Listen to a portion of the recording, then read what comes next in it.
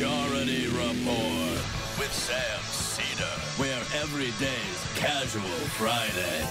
That means Monday is Casual Monday, Tuesday, Casual Tuesday, Wednesday, Casual Hump Day, Thursday, Casual Thurs, that's what we call it, and Friday, Casual Shabbat. The Majority Report with Sam Seder.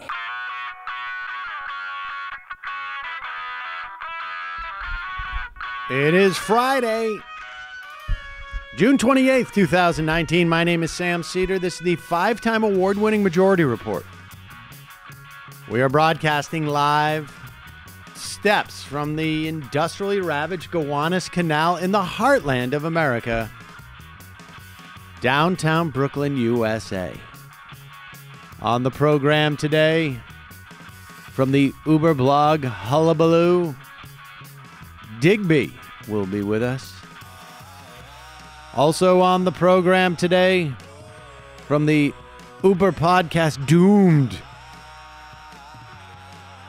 Old Matt will be here. The original Matt. Matt Binder will be in studio, ladies and gentlemen, for the first time in ages. So much so, I had to remind him of the address. I like that. He doesn't keep any bridges. Nope. Respect. Also on the program today, Democrats finish their first debate. And Joe Biden sitting in a bathtub of ice. Meanwhile, Supreme Court gerrymander ruling is a Republican power consolidation that may continue for years and years. Meanwhile, the same Supreme Court rules that the obvious lie the Department of Justice told in support of a racist census question was in fact a lie. And Nancy Pelosi's summer surrender tour adds new dates. Meanwhile, the Fed tees up our next capital crisis. Supreme Court will review DACA with a 2020 ruling. And Trump in Tokyo jokes with Pootie Poot over election interference. House passes a election security bill package, which will undoubtedly die in the Senate. And Matt Gaetz files charges in Milkshake Gate. All this and more on today's program. Ladies and gentlemen, welcome. We're all a little bit tired. We 2 nights of debate coverage gets a little bit tiring. People stay awake, and that's it. I just noticed Matt's giant Red Bull that he's drinking. Yeah, I was up till 4:30 a.m. last night working on some leads. So I didn't know they made them that large. He's focusing on ideas. I like the way I like share with people. Talking trash on my girl Marianne. Oh yeah, well that was just a sidebar. Leave her alone. We're gonna have a big Marianne debate on the next TMBS. I can sense it in the works. There was a Matt got I got a dossier. Got a dossier in the Majority Report secure Dropbox that we set up. It's a long process where you need to contact us through Twitter. Not Twitter. You got to contact us through what is it? Our Proton Mail email address and Signal, and all encrypted technology. So that we can get videos that are actually available online. I'll just say shout out at the JD800.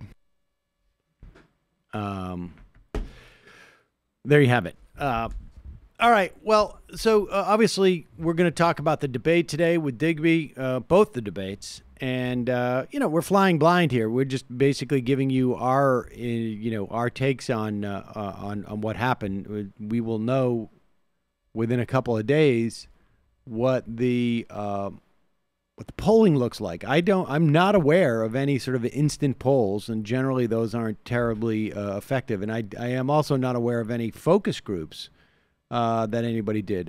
Tulsi Gabbard won both debates.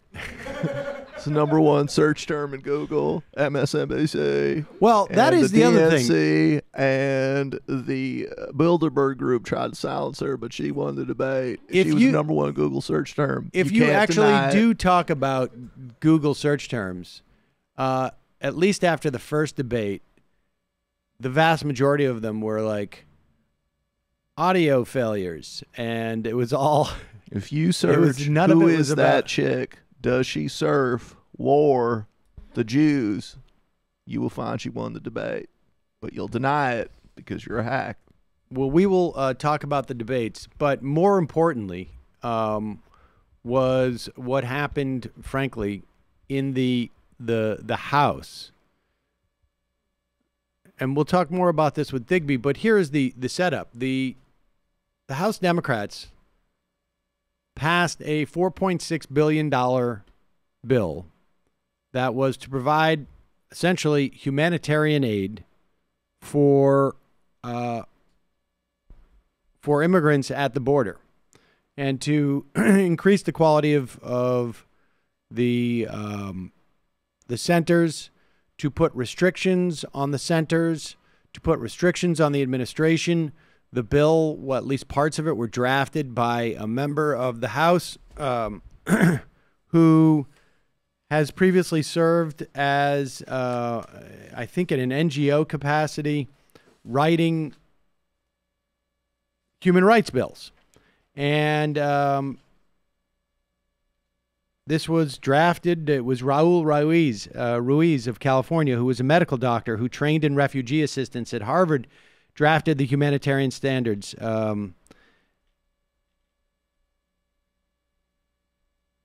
Who had said that merely increasing funding for medical care, shelter, and other needs would not be enough when Justice Department lawyer argued in court that Customs and Border Protection may not be required to provide soap and toothbrushes for children in custody. In other words, money's just not going to do it because of the way that these people perceive what is okay, what kind of squalor it's okay for kids to be living in, and what kind of supervision, what kind of responsibility the United States have when we are detaining children,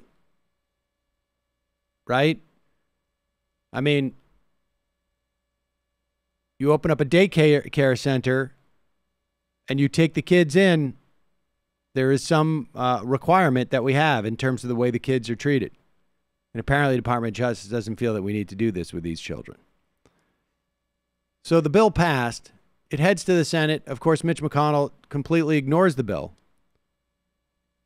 Rewrites another one that doesn't involve any of those protections, that expands enforcement money for ICE.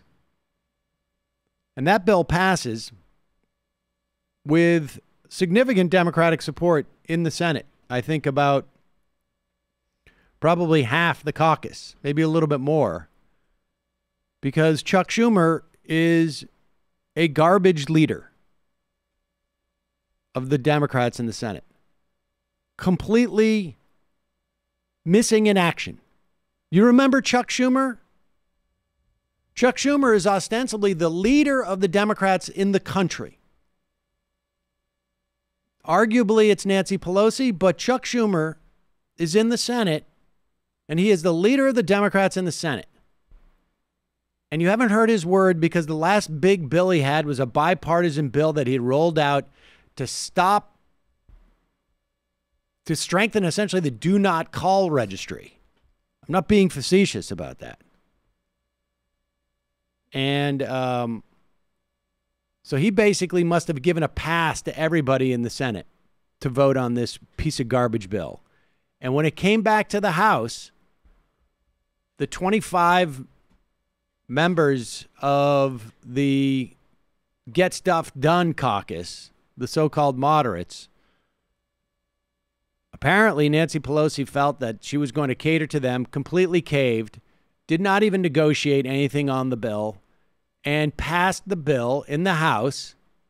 And by passed it, I mean this. It was with a majority of Republicans. She's the Speaker of the House. There's nothing going to get to the floor that she doesn't want to get to the floor. She did so ostensibly because Mike Pence had given her assurances, private assurances, in other words, worthless assurances, that the administration would abide by some of the restrictions she had sought. They included a requirement to notify lawmakers within 24 hours after the death of a migrant child in government custody, and a 90-day time limit on children spending time in temporary intake facilities. So it is trust without verify in terms of this administration. Of course, why wouldn't anybody trust this administration? Right? I mean, it is just bizarre. And or even if they do notify us, like, the kids are still dead. Yes. It's like Natasha Leonard said in the foreword to her new book, democracy dies in darkness. It also dies in broad daylight. Yeah. And here is AOC responding to the fact that this bill was about to pass. I think this is just before it passed. And it looked like it was going to be inevitable to pass. Abusing kids at our border, and Mitch McConnell immediately smacked it down in order to pass and ram through a Senate bill that has an enormous amount of funding for military, as well as no guardrails and no accountability for facilities that are abusing our kids. So that's the bill that's in front of us here in front of the House. However, we didn't even bother to negotiate. There are House amendments. We could have negotiated it in. We could have conferenced. We could have tried to get amendments in, to get humanitarian provisions put in, to get consequences for facilities that abuse kids in. And instead what we're doing is that we're immediately going to just saying yes to what got passed out of the Senate. And these are two completely different dynamics. The Senate, you have a minority Democratic Party there.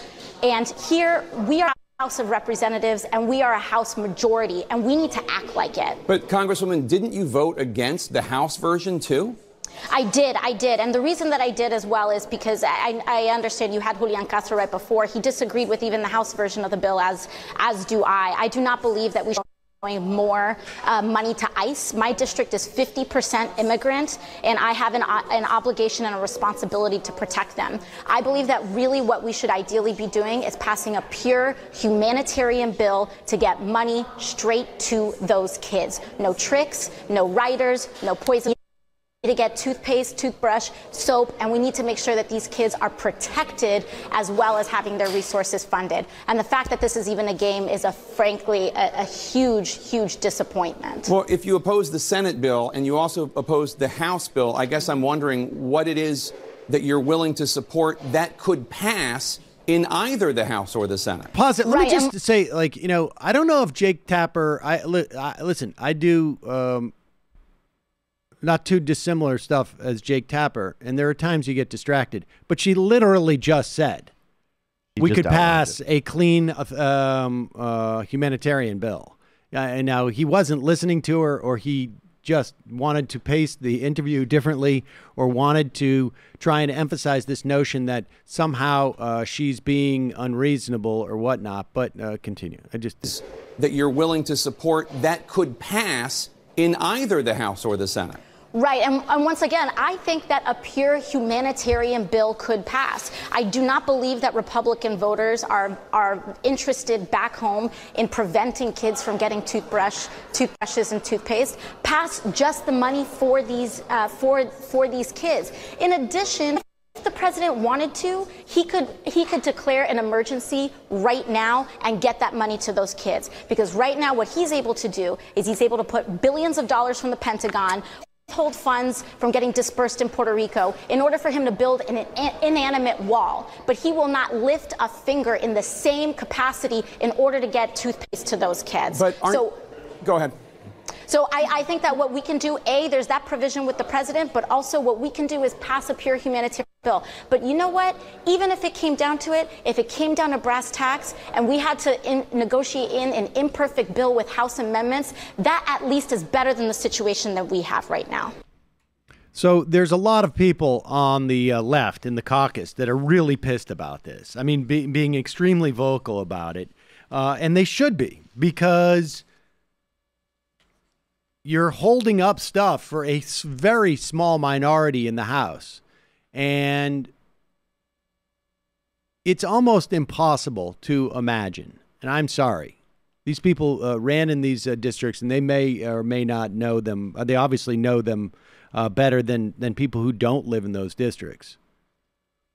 But it's very hard to believe that a bill that provides more humanitarian protections for children in the wake of the photo of that dead girl and her father, in the wake of the stories of these babies, it's really hard to imagine that these 25 some odd so-called moderates would be endangered in their districts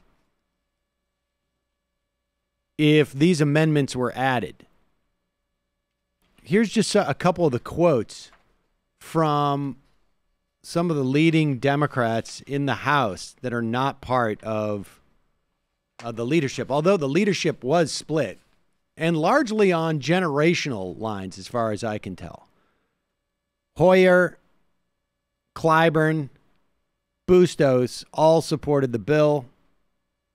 The so-called second tier of leaders, Hakeem Jeffries, who's this guy is not that far to the left by any stretch of the imagination. Ben Ray Lujan, Catherine Clark, they all voted no. Mark Pocan, who is the chairman of the Congressional Progressive Caucus, the co-chair, I guess, with Jayapal,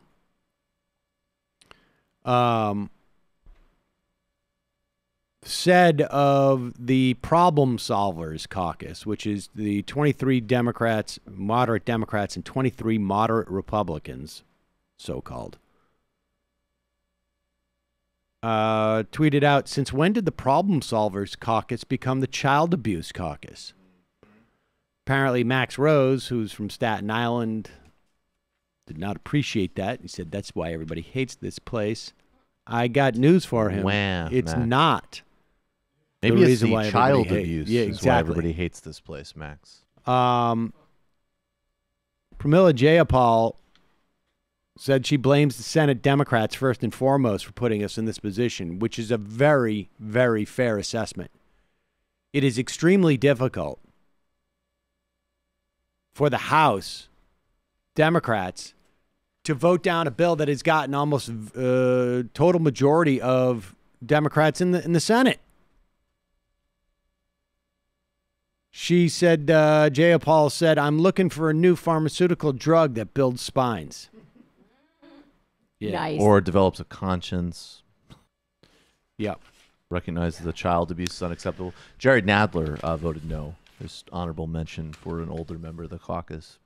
I was just talking specifically the leadership, but I mean, I guess isn't he chair? Well, he's chair of the House Judiciary, but I'm talking like literally the people who have specific positions in leadership. And obviously like Clyburn and Hoyer are going to vote with Pelosi, I guess, in this instance. Although it's just sort of shocking, and certainly a decent amount of those votes were there just to basically make it appear like it's not as brutal of a loss as it is, but it was. We will talk more about that with Digby. In the meantime, one of today's sponsors is Skillshare. Anyone who goes to skl.sh Majority Report 4 is going to get 2 whole months of totally free access to Skillshare's entire library, super quality online courses and tutorials. Skillshare, as you know, is a vibrant online learning community. It offers courses on everything from design to video editing, photography, business, technology, cooking, meditation, everything in between. There are Skillshare courses for everyone. You're going to have no problem finding courses that are going to be useful to you in both your personal and professional life. Whether you want to sharpen your skills with something you already love doing, or you want to learn how to do something totally new, Skillshare has you covered. They have courses for entrepreneurs, courses on computer coding, web development, personal nutrition, learning new languages, Photoshop, you name it. I have already picked out the classes I'm going to be watching during our brief July 4th hiatus. Where are they? Wait a second. Here we go. Think Like a Chef, a beginner's guide to cooking with confidence. Productivity masterclass, create a custom system that works. I'm also going to do the real productivity, create your ideal week. That's the way I do this. I'm going to be doing that, what do you call it, dreaming thing? I can't find that. Lucid dreaming. But I'm doing all the productivity ones, getting all the tips. It's going to be a new Sam a week and a half from now. Oh, boy. Yep. Watch out. And I'm not going to tolerate the lack of productivity in this office. My mother was reading me a report on the Social Security actuarial table, and then we were in the Safari Desert. You lucid dreaming. Oh, I see. See? Not being productive. I'm not joking say, about that happening. That's obviously not going to happen. But the lucid dreaming will happen. That'll be interesting. You can get 2 entire months free of access to every single course offered by Skillshare by going to skl.sh/MajorityReport4. Just think of everything you're going to have at your fingertips for 2 whole months. Again, that's skl.sh/MajorityReport4. I put a link in this underneath the video. Put a link in the description of the podcast. Check it out. All right, quick break. When we come back, Digby.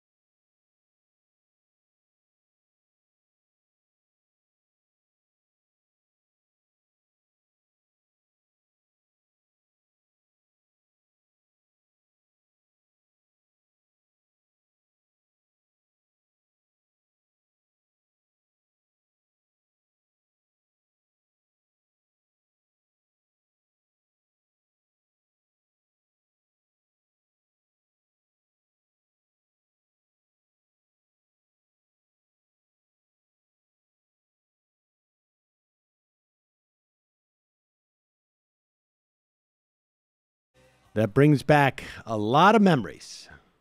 My college days. The Cure, ladies and gentlemen. Folks, speaking of a song that brings back a lot of memories, this one reminds me that it's probably Friday. Are you ready for some Digby?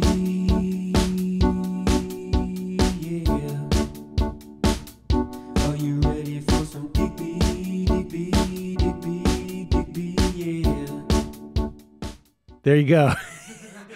Not a hugely complex song now that I think about it, but it ain't Beethoven. It's not Beethoven.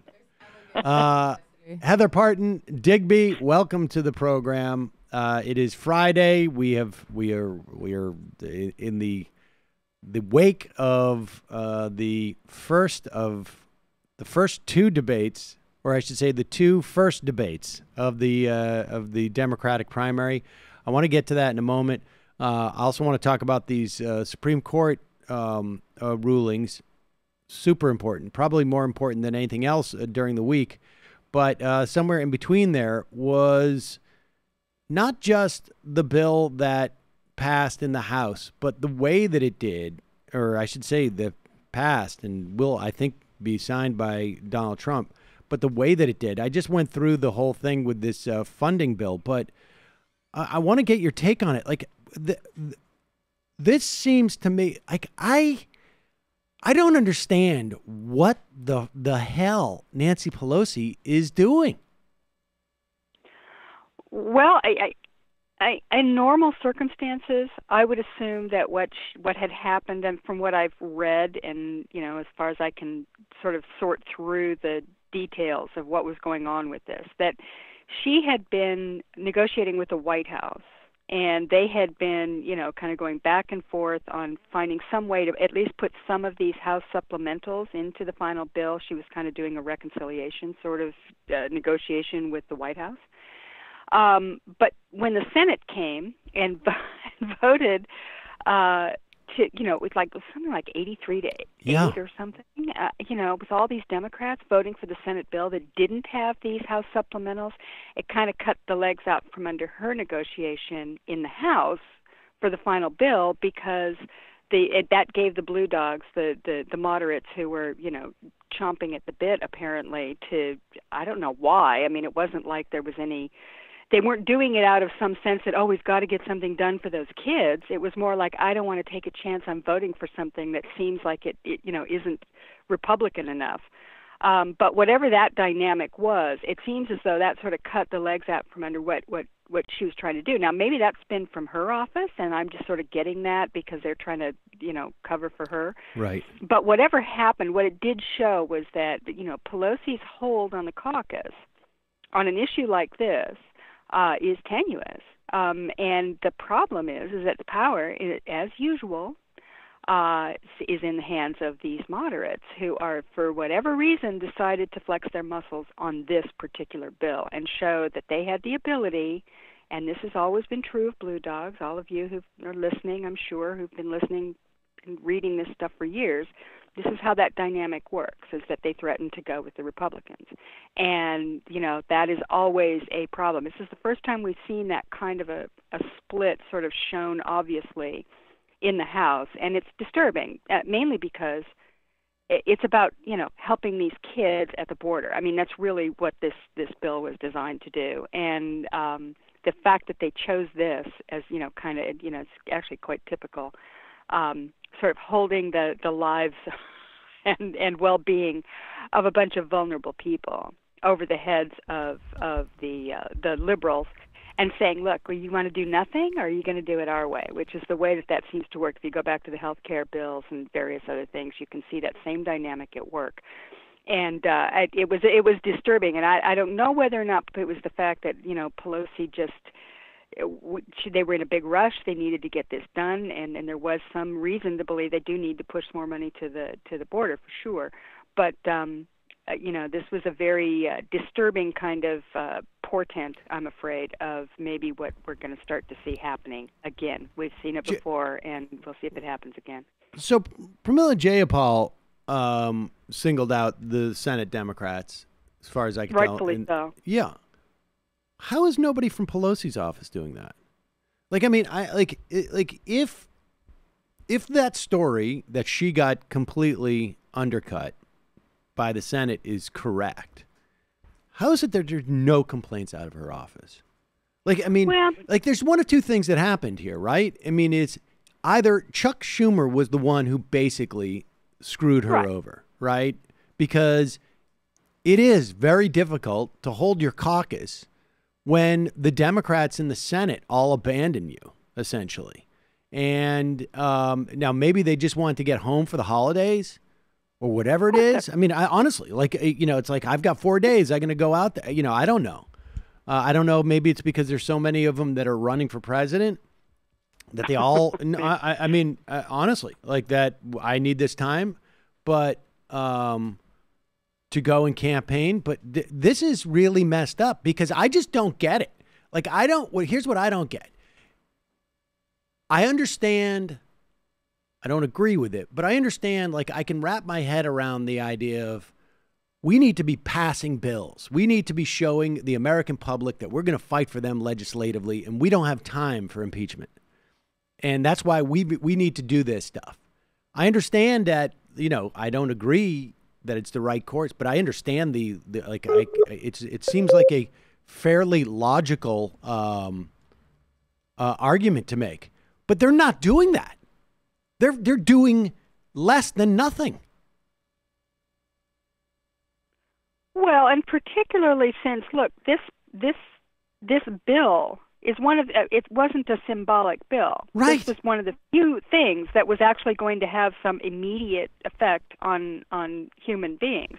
And you could have made the case And, again, this is like not wanting to confront Trump, right? Because the reason that what the progressives in the House wanted and what Pelosi was apparently negotiating for was a set of accountability measures to ensure that the administration fulfilled its purpose in what this money was being used for, and that it was being held accountable, through various methods of inspections and various things like that.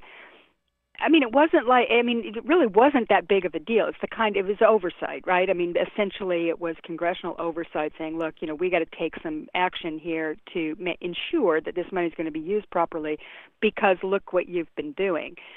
Now, if you want some symbolism, fighting for that seems to me it would have been a really brilliant move, right? Get up, make speeches, and say, yes, we want to help those kids at the border, but we can't just throw money at Donald Trump. We know what he does with it, and they've not been, we need to get some accountability in here and make sure that those kids are taken care of. That would have been a good argument for them holding up the bill, in my view, because it fits with the whole panoply of accountability issues again with this president. But see, this is where the weakness is that, and I can't help but look at this. Just if you're somebody who doesn't follow politics and you don't know Pelosi and her caucus and the various, factions dueling with one another, et cetera, what you see is Democrats were afraid to go up against Donald Trump. That's what you see. And you can't, there's that feeling in the pit of my stomach that all of this behavior on the part of the Democrats, the fear that they seem to have. Sure, they'll get up in front of a camera and shake their fists, but when it comes to actually doing something, impeachment or, certain, or a bill like this or whatever, using the power that they have to educate the American public about what's going on, they just hold back every time. And that looks like weakness. It is weakness. And people can smell that, I just think that this is not what people sent the Democrats to Washington to do last fall. It was to stand up in situations like this and oppose Donald Trump. Right. They wanted to see them do that. And, and look, there are progressives out there willing to go in and take the fire, too. They would have been standing up there saying this stuff. The moderates, if they wanted to hold back and not say anything, the people would have said, okay. But when it came to doing the debate on this and to actually, voting and getting up and taking a stand, that's what people want. At least that's how I see it. This constant sort of caving in small ways and big ways on these sorts of issues where there is a case to be made that this administration is being cruel, it's being, dishonest, it's being corrupt, maybe even traitorous in some ways. They just won't, they won't really put their muscle behind it, and that's very disappointing. At least to me. Yeah, and it's also hugely, I think, politically problematic too. Yeah. So I don't know what the answer is to it. But it is interesting to see, at the very least, to the extent that I am encouraged by anything, it is that there is a concerted effort to push back on this within the Democratic Party, which in some respects is also a relatively new phenomena. Like, this phenomena is not new. That we're witnessing here. It's just sort of shocking that they're still doing this, even with a president who is this despised, right? Has this low of favorability ratings. This move by the Democrats is not atypical. What is slightly atypical is that you're getting someone like Jayapal calling out the Senate Democrats. You're getting someone like AOC going on and taking Pelosi to task. That I think is helpful, but it really does hammer home the point that we just need a new generation of leaders, it seems to me, in the Democratic Party. And I to be honest with you, I think we're still a couple of years away from seeing those people emerge. But if it takes someone who's a freshman, to rise to the leadership, I am much more inclined these days, because for all of the prowess that we attribute to Nancy Pelosi in terms of holding her caucus together, if you can't do it in this situation, all right, well, what are you bringing to the table? And so I don't know. I just find it incredibly discouraging. And let's just, before we get to the debates, just talk about these two Supreme Court hearings. I had mentioned them last night before our debate prep, but one was the ruling on the census question, which, is it's a win to the extent that there's no. It may be revisited in some fashion, but it would have been such a huge blow to the credibility of the Supreme Court to side with the Department of Justice's explanation as to why they wanted this question on immigration, or I should say citizenship, in the census question, when we now have literally an entire documentary record of how they are lying about that. Like in some respects, you would almost want the Supreme Court, if they had the capacity, to fine the Department of Justice for contempt or something, for lying so obviously to all these courts. Because this information came through. But that's encouraging. But let's just talk about the gerrymandering one, because the implications of that Merrick Garland seat now are that we have at least a half a dozen states who can have situations like we have in Wisconsin, where you have 54% of the votes go to Democrats and the Republicans control 65% of the seats in the state legislature. I mean, this is just so effed up. It's unbelievable. Well, and it's so incredibly openly partisan. I mean, like, this isn't even the argument for it, which just cracks me up. Yesterday on Twitter, there were a lot of Republicans, people like Scott Walker, that were making these excuses for this, saying, "Oh, well, it's perfectly fair because all the Democrats are in the cities." So that's, so they get representation for their city, but there's all these other counties out here and other places where, there aren't, where the Republicans are. And I'm going, we don't have representation for rocks or for cows. That's really not what this is about. It was supposed to be that humans, actual human beings, people who live in this country, would be represented proportionately in our government, in our government. And, they're just basically saying, yeah, we're, all the cities, they're just sort of ghettoized into these, these small districts where you get one representative, and, that's how we do it. But then we're going to allocate all this, so we're going to make sure that there are many more people represented by the Republican, the right-wing conservative Republicans who would be more likely to represent people out in the rural areas. And that's really what they're saying. And it's so blatantly undemocratic and so clearly partisan that it kind of shocks me, to be honest with you. I really didn't expect that they would do it, and I don't know why. Everybody said, they're going for it, they're going to do it. But it really is. I mean, I think that this is a signal of just how openly and blatantly partisan this court is really going to get. And, going to the census question, look, Chief Justice Roberts, apparently he was the swing vote, and he voted to send the case back, and sort of mentioned and it was mentioned in the opinion, they weren't exactly honest. They didn't exactly tell us the truth. So they, yes, they lied blatantly. But he took that position. Most of the legal scholars that I've read say, he's trying to show that the court really isn't so nakedly partisan, and it doesn't pass the smell test, because when it comes down to something truly important and consequential, this court is as far right as we've ever seen, and we're going to see more and more of this. I mean, that the Federalist Society lawyers and the Republicans in the legal community are pushing as hard as they can to get these cases before the court. And they're going to, and look, they don't even have to hurry, because this court majority is going to be there for a long time. It's going to be super durable. I think Thomas is going to retire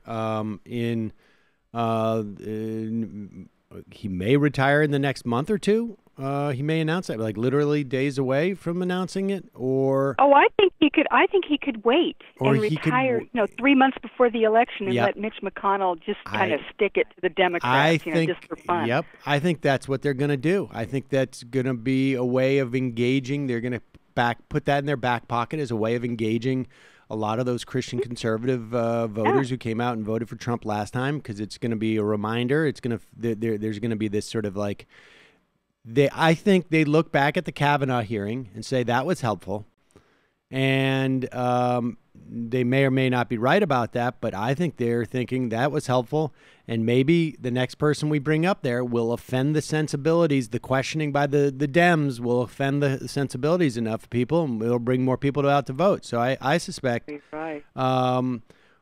He's going to resign probably this time next year, and McConnell may just wait until August to start the hearings, so that this is fresh in people's minds.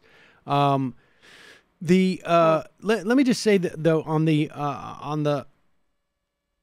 gerrymander thing, the idea, like the argument that they're making about we should have areas represented. I mean, I think there's something to that insofar as we have states that are represented, right? That theoretically have different regions that may have different types of problems. But the argument is just shown to be BS when you have these different types of regions. The rural parts of Wisconsin, let's say, are overruling what can happen in the cities. Right. It cuts both ways. If you could say these individuals are being denied Republican, in all of these rural sections of the state, which is, I think, not quite correct. But even if that was, that's not the way that state legislatures work. They dictate over the cities, or let me put it this way: their purview is beyond the local geography that they inhabit. So it's just, at the end of the day, it's all about numbers. I mean, right, and on a national level, let's not forget. I mean, all these states get 2 senators. California gets the same number of senators as Alaska, and we have 30 times the population. I mean, it's insane. So, this is, there is that sort of, on the national level, there is that kind of enhanced representation for underrepresented areas, say. So, I mean, not that has anything to do with the House, but there is this other House in the U.S. Congress that sort of makes up for it. I also find it hilarious that he is arguing that Walker does that doesn't mean they should have a larger share of the seats just because they win big by big margins in some districts. Well, the reason why they're winning by such big margins in a lot of these districts is because they've been drawn in such a way to corral as many Democratic votes in as specific of a location as possible. That is exactly the plan with the gerrymandering. And we should say that one of these cases that are in front that was in front of the Supreme Court, I think it was North Carolina, those districts were literally drawn by the same guy who came up with the plan to put the question on the census. That guy Hofstadter. Right. And so it would have made it that much more embarrassing, I think, for the Supreme Court to do it now. And I guess I don't know. I'm of two minds on that, because it would have been nice to rip the Band-Aid off and to sort of stop with this pretense that the Supreme Court is anything other than completely politicized and partisan. And this thin veneer that basically, keeps any sort of dramatic reform at bay or calls for it, I think is really I mean, I think that's part of I think that's what Robert's, I think, thinking is in this. But, all right, let's talk about the debates. We had 2 debates. You want to start with the first of the first debates or the second of the first debates? Or should we look at them both together? Let's look at the whole thing, I think, it's I mean, we can do it however you want. It's your show. Yeah, no, I mean, let's look at the whole thing, but let's just start with this before we get to sort of the horse racy stuff, which is sort of inevitable when you have 20 some odd people running in this race. And before we talk about, Marianne Williamson or whatever, I don't know. From a policy perspective, right? Like just from the, like how much, because people like you and I are always looking for the policies to be discussed, for there to be a vigorous debate about the policies. I feel like there was too many people involved to achieve like an opportunity for people to learn things. But my sense is that I'm also super excited because I feel like almost every single person on the stage would have been to the left of at least the major candidates in 2008. There's no doubt about it. There's just no doubt about it. I mean, I had exactly the same feeling. You're right. You can't really get deep into policy. And even then, debate. You and I want to see that, but I'm not sure that the rest of America wants, deep, in-depth discussions of details of policy beyond what you would find in a normal town hall, say. So I don't know if we're not going to get the Lincoln Douglas debates. Let's just put it that way. But I do think that these things are generally, they're sort of they give you a sense of where the party is, especially with this big group. In the beginning, you're sort of looking at it. I mean, I found that when I was watching the Republican debates too in 2016. That you get a sense of where the party is, what their general sort of where the center of gravity is at any given time. And for many years, you and I watched this. We watched them tack more and more and more to the right. And in fact, there was an interesting article in the New York Times this week where they had mapped it. It's called the Manifesto Project, if anybody hasn't had a chance to look at it. And you can map how the right went right over the last 20 years and how the Democrats chased them right. It's mapped. You can see it's scientifically designed to study. And then in 2008, it halted the move to the right, and it started tacking left. And of course, it's since then has picked up speed. Now, what is interesting here and important to note is that when they mapped out where the public was on any number of issues and various data points that they used, the Democrats are still. They're left and they're center left. They're not way left. They're not, so far. I mean, they compared them to other parties in Europe, for instance, the left wing and the right wing parties. The right is still way off, on the edge. The Democrats are still, they're very much within the mainstream. I guess that's what I'm saying. But what we can sense in 2008 is the right period to be looking at, 2008 until now, that the party has been tacking back rather than chasing the Republicans and trying to, just sort of fudge the differences and, shave off a few points on either end or whatever. And in the old days, you could see where that the party was trying to do that.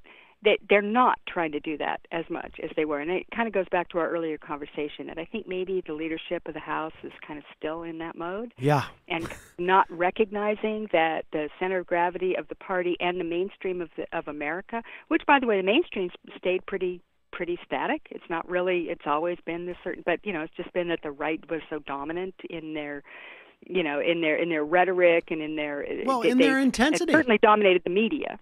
I mean, in the intensity, right? I mean, this has always been the big story of American politics, as far as I can tell. It is that the right is far more engaged. And it's, people talk about like there's 80% desire for gun control, but the intensity of that 80% is low. And the intensity of the, small percentage who don't want any gun control is super high. And so, I mean, I just point that out only because so many people have a mistaken perspective on what drives politics. And, to the extent that people like you and I in particular are accused of preaching to the choir, here's the dirty secret. It's the choir that moves stuff in this country. And it just so happens that the Republican choir is bigger. It's not that they're, getting the disengaged. It's just that there's just more of them who are more engaged. Well, and that's true, and I think there's a chicken or the egg kind of question on this too, because they have a leadership that actively seeks to give them what they want, whereas the Democrats for the last 25 years spent most of their energy trying to separate themselves from their own base and saying, hey, everybody, don't pay any attention to those crazy people out there, people like you and me. And that does tend to disillusion your voters. I mean, it certainly doesn't feed their intensity if that's what you're looking for. So, so in any case, I think you're getting back to the debate. I certainly feel that the center of gravity in the Democratic Party is much further, I shouldn't say much further left, it is substantially left of where it was in 2008. And there are certain people within the party who are running, big names with a lot of active followers, the Sanders and Harris and Sanders and Warren, for instance, who, have a very strong, they're holding down the left end of the dial there. That this is, you can tell that something has happened to the Democratic Party. Now, you still see all these voices, a lot of the never Trumpers and various other moderate voices are saying, oh no, this is terrible, look, they're going to blow it and Donald Trump's going to win. Well, I don't know about you, but I think it's time to have this contest. I really do. I think it's time to actually put the ideas that the Democrats actually believe in, put them on the table. Let's see what happens. I mean, this is, there is no guarantee that tacking to the right or being, very overly concerned with whether or not you appear to be too left is going to beat Donald Trump. Nobody knows what's going to beat Donald Trump. He is an alien from outer space in the political world. And all these people, including the never Trumpers, go, look, I've won a lot of races. Let me tell you how to win. Yeah, well, we saw what happened in 2016 in their party. I'm not listening to them. And the Democrats, look, we are in a different place than we've been with Donald Trump. Donald Trump is something unique. And I'm not talking about their ideology or anything. I'm just talking about him as a candidate. So Democrats, there's nothing to go on here other than just, let's just go out there and tell the people what we believe in. We'll tell them what we think about Donald Trump. We'll, put it all out there on display, and try to win. I don't think there's any other way to do it because nobody knows. You can't strategize this and try and be too tactical and try and figure out where we can pick up a couple of votes over here and let's just pick off these. They can try it. I don't think it works in the age of Donald Trump. Well, maybe it will again let's someday. Be honest. I don't think now. I don't know when it has worked. Well, true. Yeah. I mean, exactly. like, when was the last time a Democratic nominee who was perceived to be the right person to win, but that was why they were nominated, won? There was genuine enthusiasm for all his limitations, but there was genuine enthusiasm for Barack Obama. It wasn't like this is the guy who can win. In fact, if you were to sit down and do the calculation on paper, you would say this is not the guy who can win. You would have picked Joe Biden maybe, or John Kerry, or Michael Dukakis. I mean I don't know that strategy ever works. And there's no reason. And like you say, in an era of Trump, I think it's even less workable. I mean, there needs to be, I think, just a sense of confidence. Yeah, sense of confidence, exactly. and that you are not running from anything, that you're equivocating. What you're offering is what you believe in rather than what you think, because half those people who walk off that stage, I'm thinking like the Hickenloopers or the Bennetts or the Delaney's, their argument against half of the things that are talked about is like, you can't get that done in blankety blank place. Well, of course they don't know that, but it's also just sort of a lame way of backing into something. It really, and there's no evidence that is effective. You got Claire McCaskill on MSNBC, telling the Democrats how to win. Newsflash, she lost. She lost. And, so like, this is how you run in the state? Really? Well, then why didn't you do it? Why did you fail? And I don't know. But I think that I mean, I watched this thing and I'm impressed insofar as Me too. Where the party has come. And I think that is, largely a function of Bernie Sanders, frankly. And, I think there's a lot of other factors. He was the one who just sort of stepped into that role. I think Elizabeth Warren could have stepped into that role in 2016. And I think in many respects, Sanders was waiting for her to do that. And on some level, I think he is, in some ways, it is hurting his bid on some level, because it is not as easy to look at those, two debates and distinguish between him and the other people. I mean, I think that if you are more sensitive to the policies, you can see it more clearly, in most circumstances. But for a relatively casual observer, or even not even that casual, I think it's sort of hard to say like there's huge amounts of daylight here. Well, I don't think there is, and I think that Sanders, and you're right. Of course, he deserves tremendous credit for that. He was the standard bearer, and we're talking about going way back. Not just even before 2016. And just to add to it, I think there are a couple of other factors too that should be given a little credit. One is I think that Occupy Wall Street. Without doubt.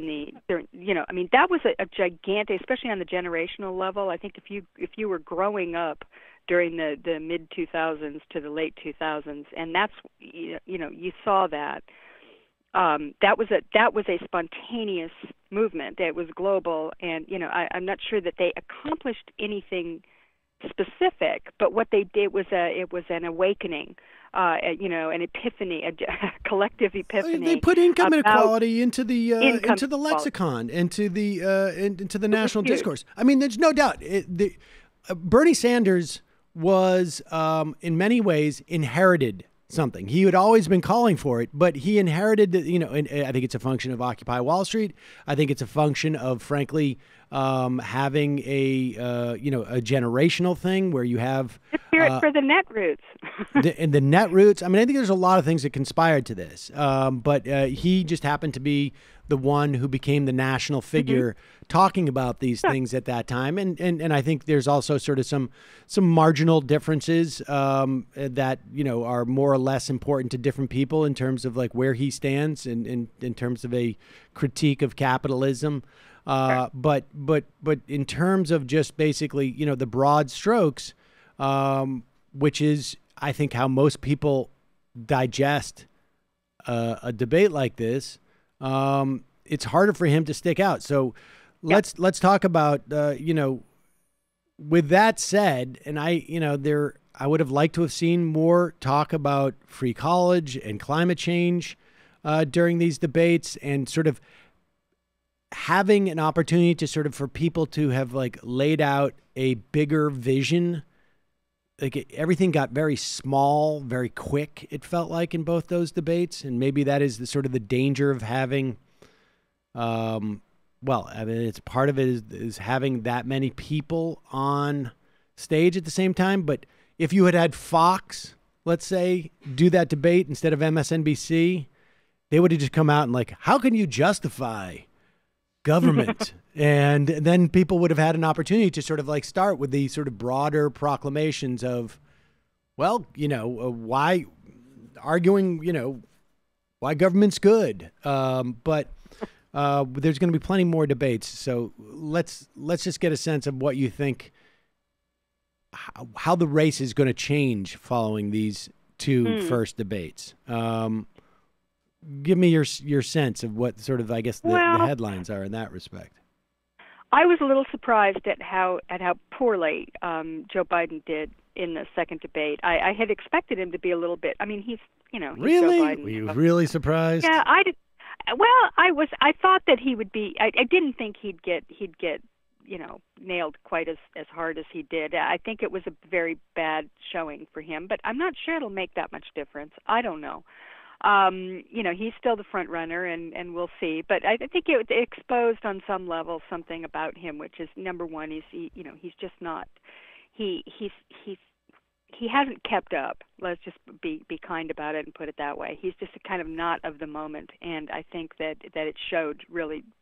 For the first time, I think maybe the whole country could see that. Wow, he's lost a step here, and I don't mean that in the ageist sense. I just mean that he has clearly not taken the time to fully assess and understand where the party is right now, what the morals and mores are of the Democratic Party, and he had just assumed that he was going to be crowned here, I think. Right, because he's an arrogant a-hole, right? I mean, that's what comes across. I mean, and it's he like always he's so has been, arrogant. by the way. Yes. I mean, nothing new.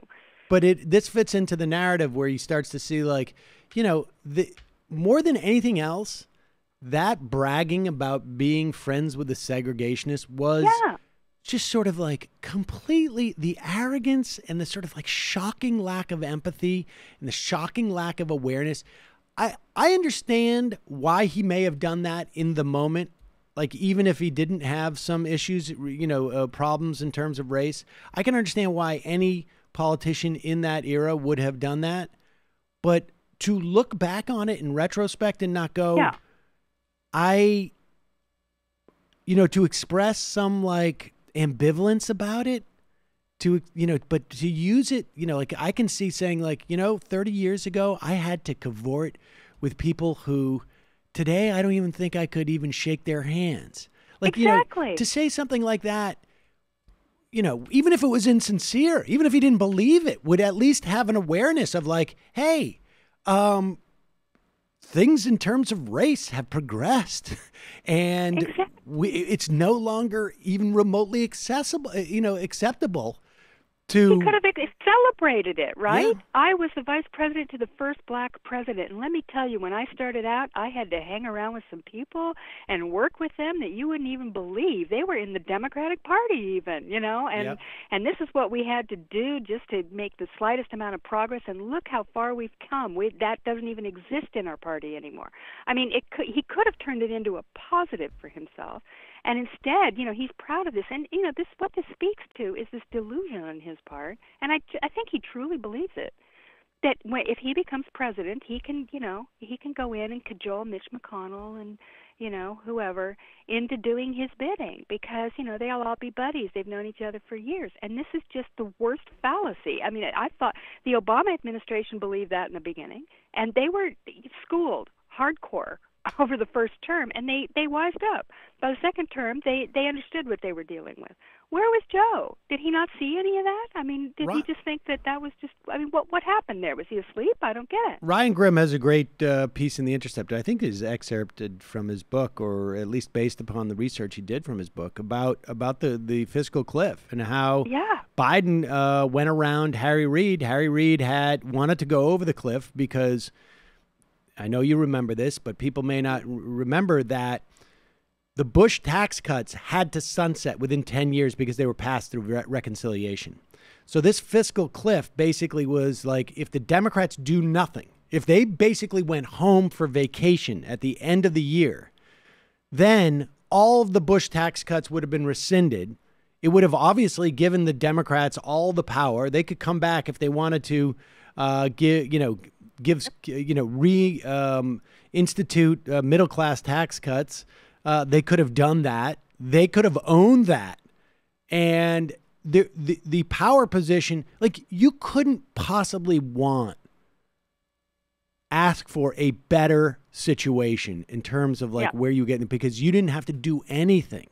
It was a runaway train, and you could just sit there and say, like, if the Republicans don't want to stop this train, that's fine, because it's going to stop. It's just going to stop at the spot we want it to stop, and then we're going to leverage that and get what we want, and the Republicans have to go around.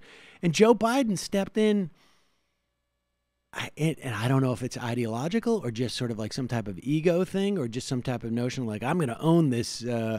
I'm going to give them. I mean, it's like literally like somebody comes up to you and goes like, I want to buy that bicycle of yours. And you say, okay, $80. And they go, I don't know. And Joe Biden goes, I'll resolve this.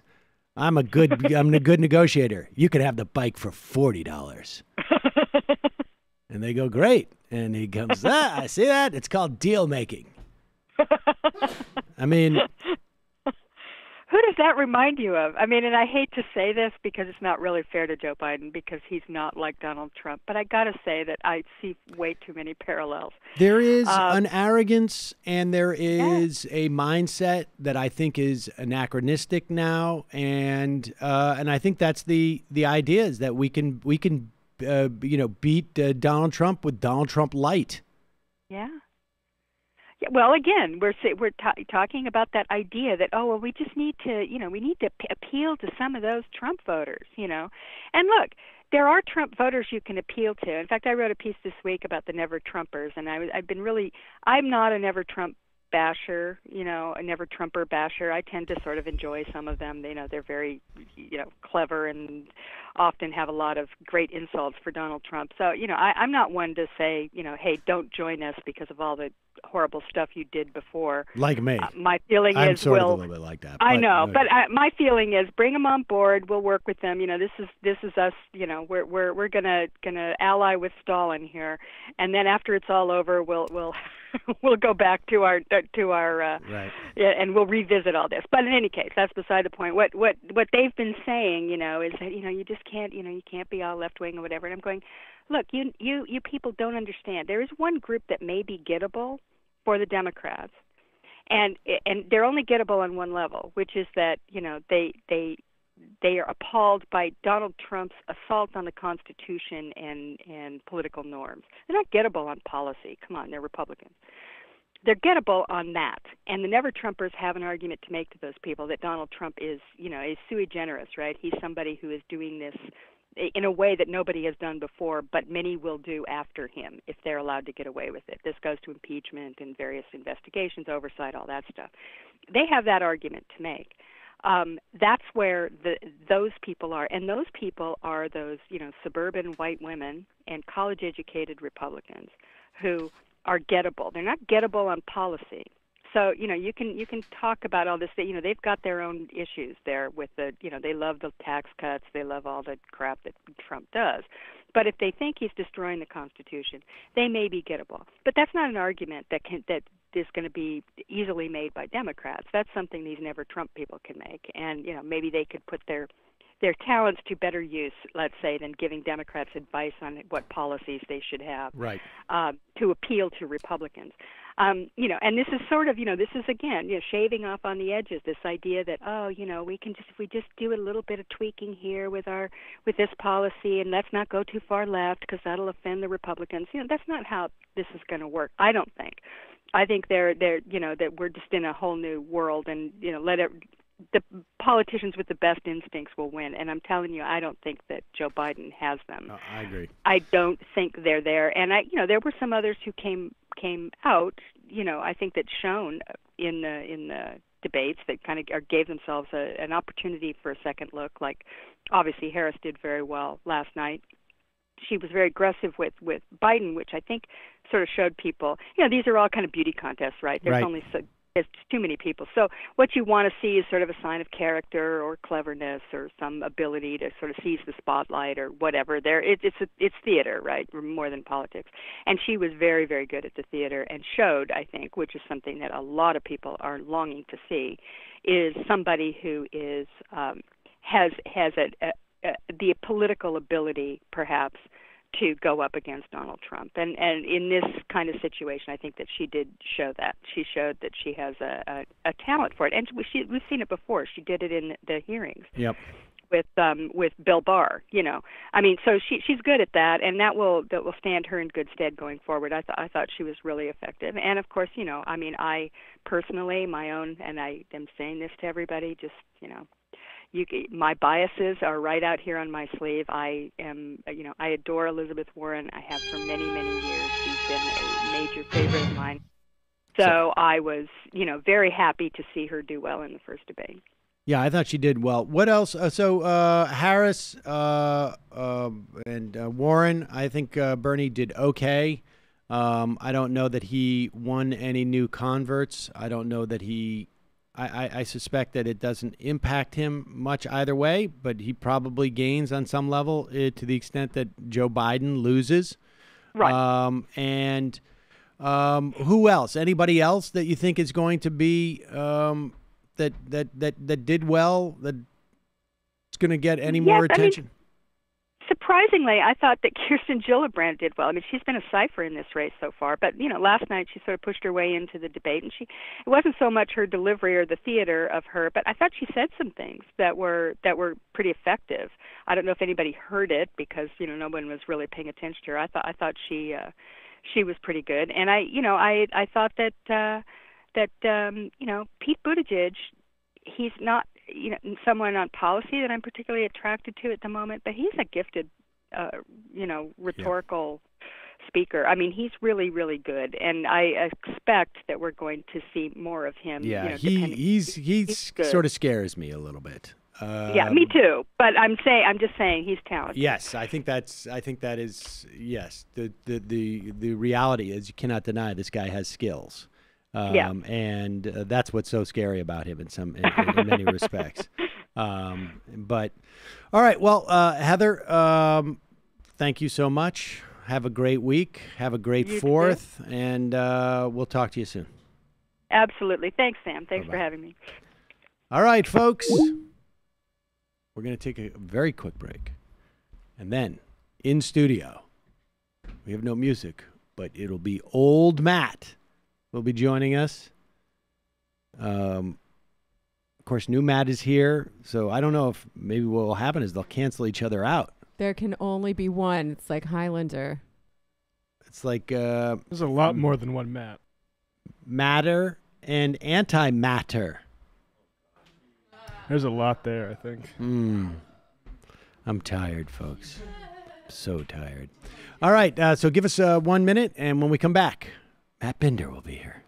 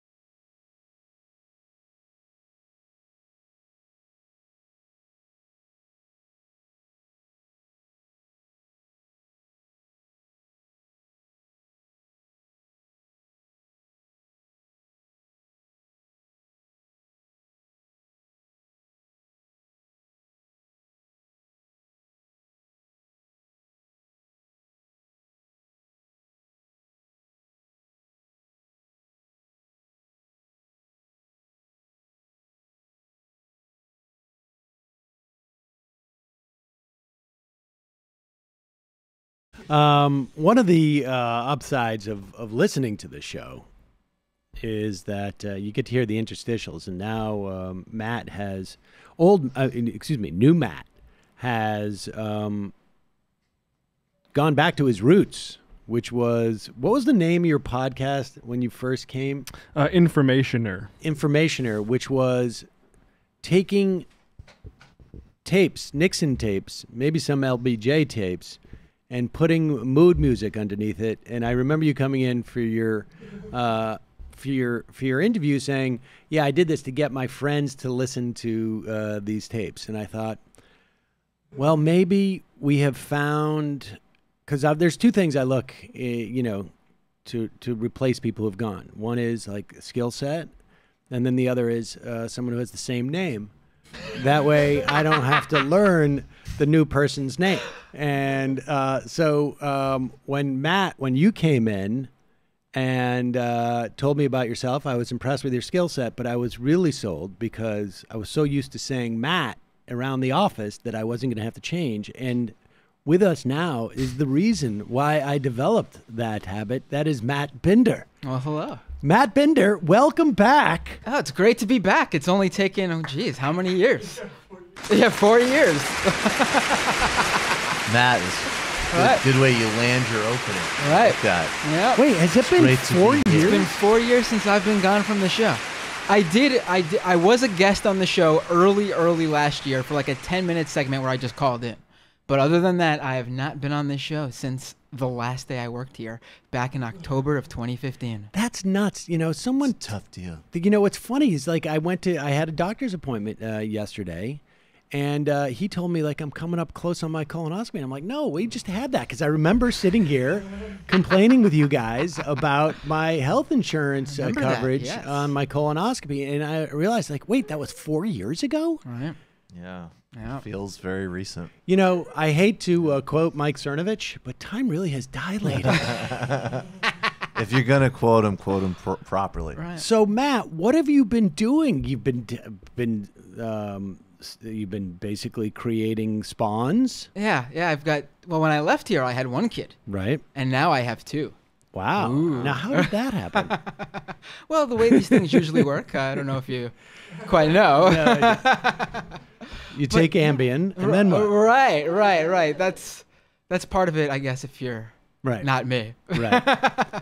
Now, Matt, of course, is straight edge. I am still straight edge, right. Wow. In fact, when I came in here and someone said, whoa, Matt, look at that Red Bull you have. I said to myself, I was like, I don't have a Red Bull. And then I realized it was this Matt, because I'm the one who usually had the energy drink in this studio. Wait, can you not drink Red Bull? Oh, I can. Oh, okay. I was about to say. No, I'm saying that I thought. Got it. Okay. Okay. Michael, a little bit slow still, I said. Maybe you drank the Red Bull because you were hungover. Well, it's that. No, I just literally, that's what I need for. That's his only vice. Yeah. It's breakfast. Oh, I see. Yeah, caffeine and whatever else is in there. Well, that was the other thing, is I wanted, when I wanted to replace you, I wanted someone with the same name and the same eating habits. Right. And we got pretty close. He has like M&Ms for breakfast. Ah, that sounds delicious. All right, so you've had your second child, right? And you went on to Cafe Media, and now you have your own show. Right, I do. Yes. Doomed, right? And I'm also a reporter at Mashable. There you go. Right, but yeah, doomedpod.com. That's where you could listen to the audio version of the podcast, and then youtube.com/Matt Binder for the live stream version of the show. And I assume you have a Patreon? I have a Patreon, patreon.com/Matt Binder. Thank you, Sam. I only ask for $5 a month, much cheaper than some other shows. Wow, all right. Michael's reacting neutrally to that. That was a double shot.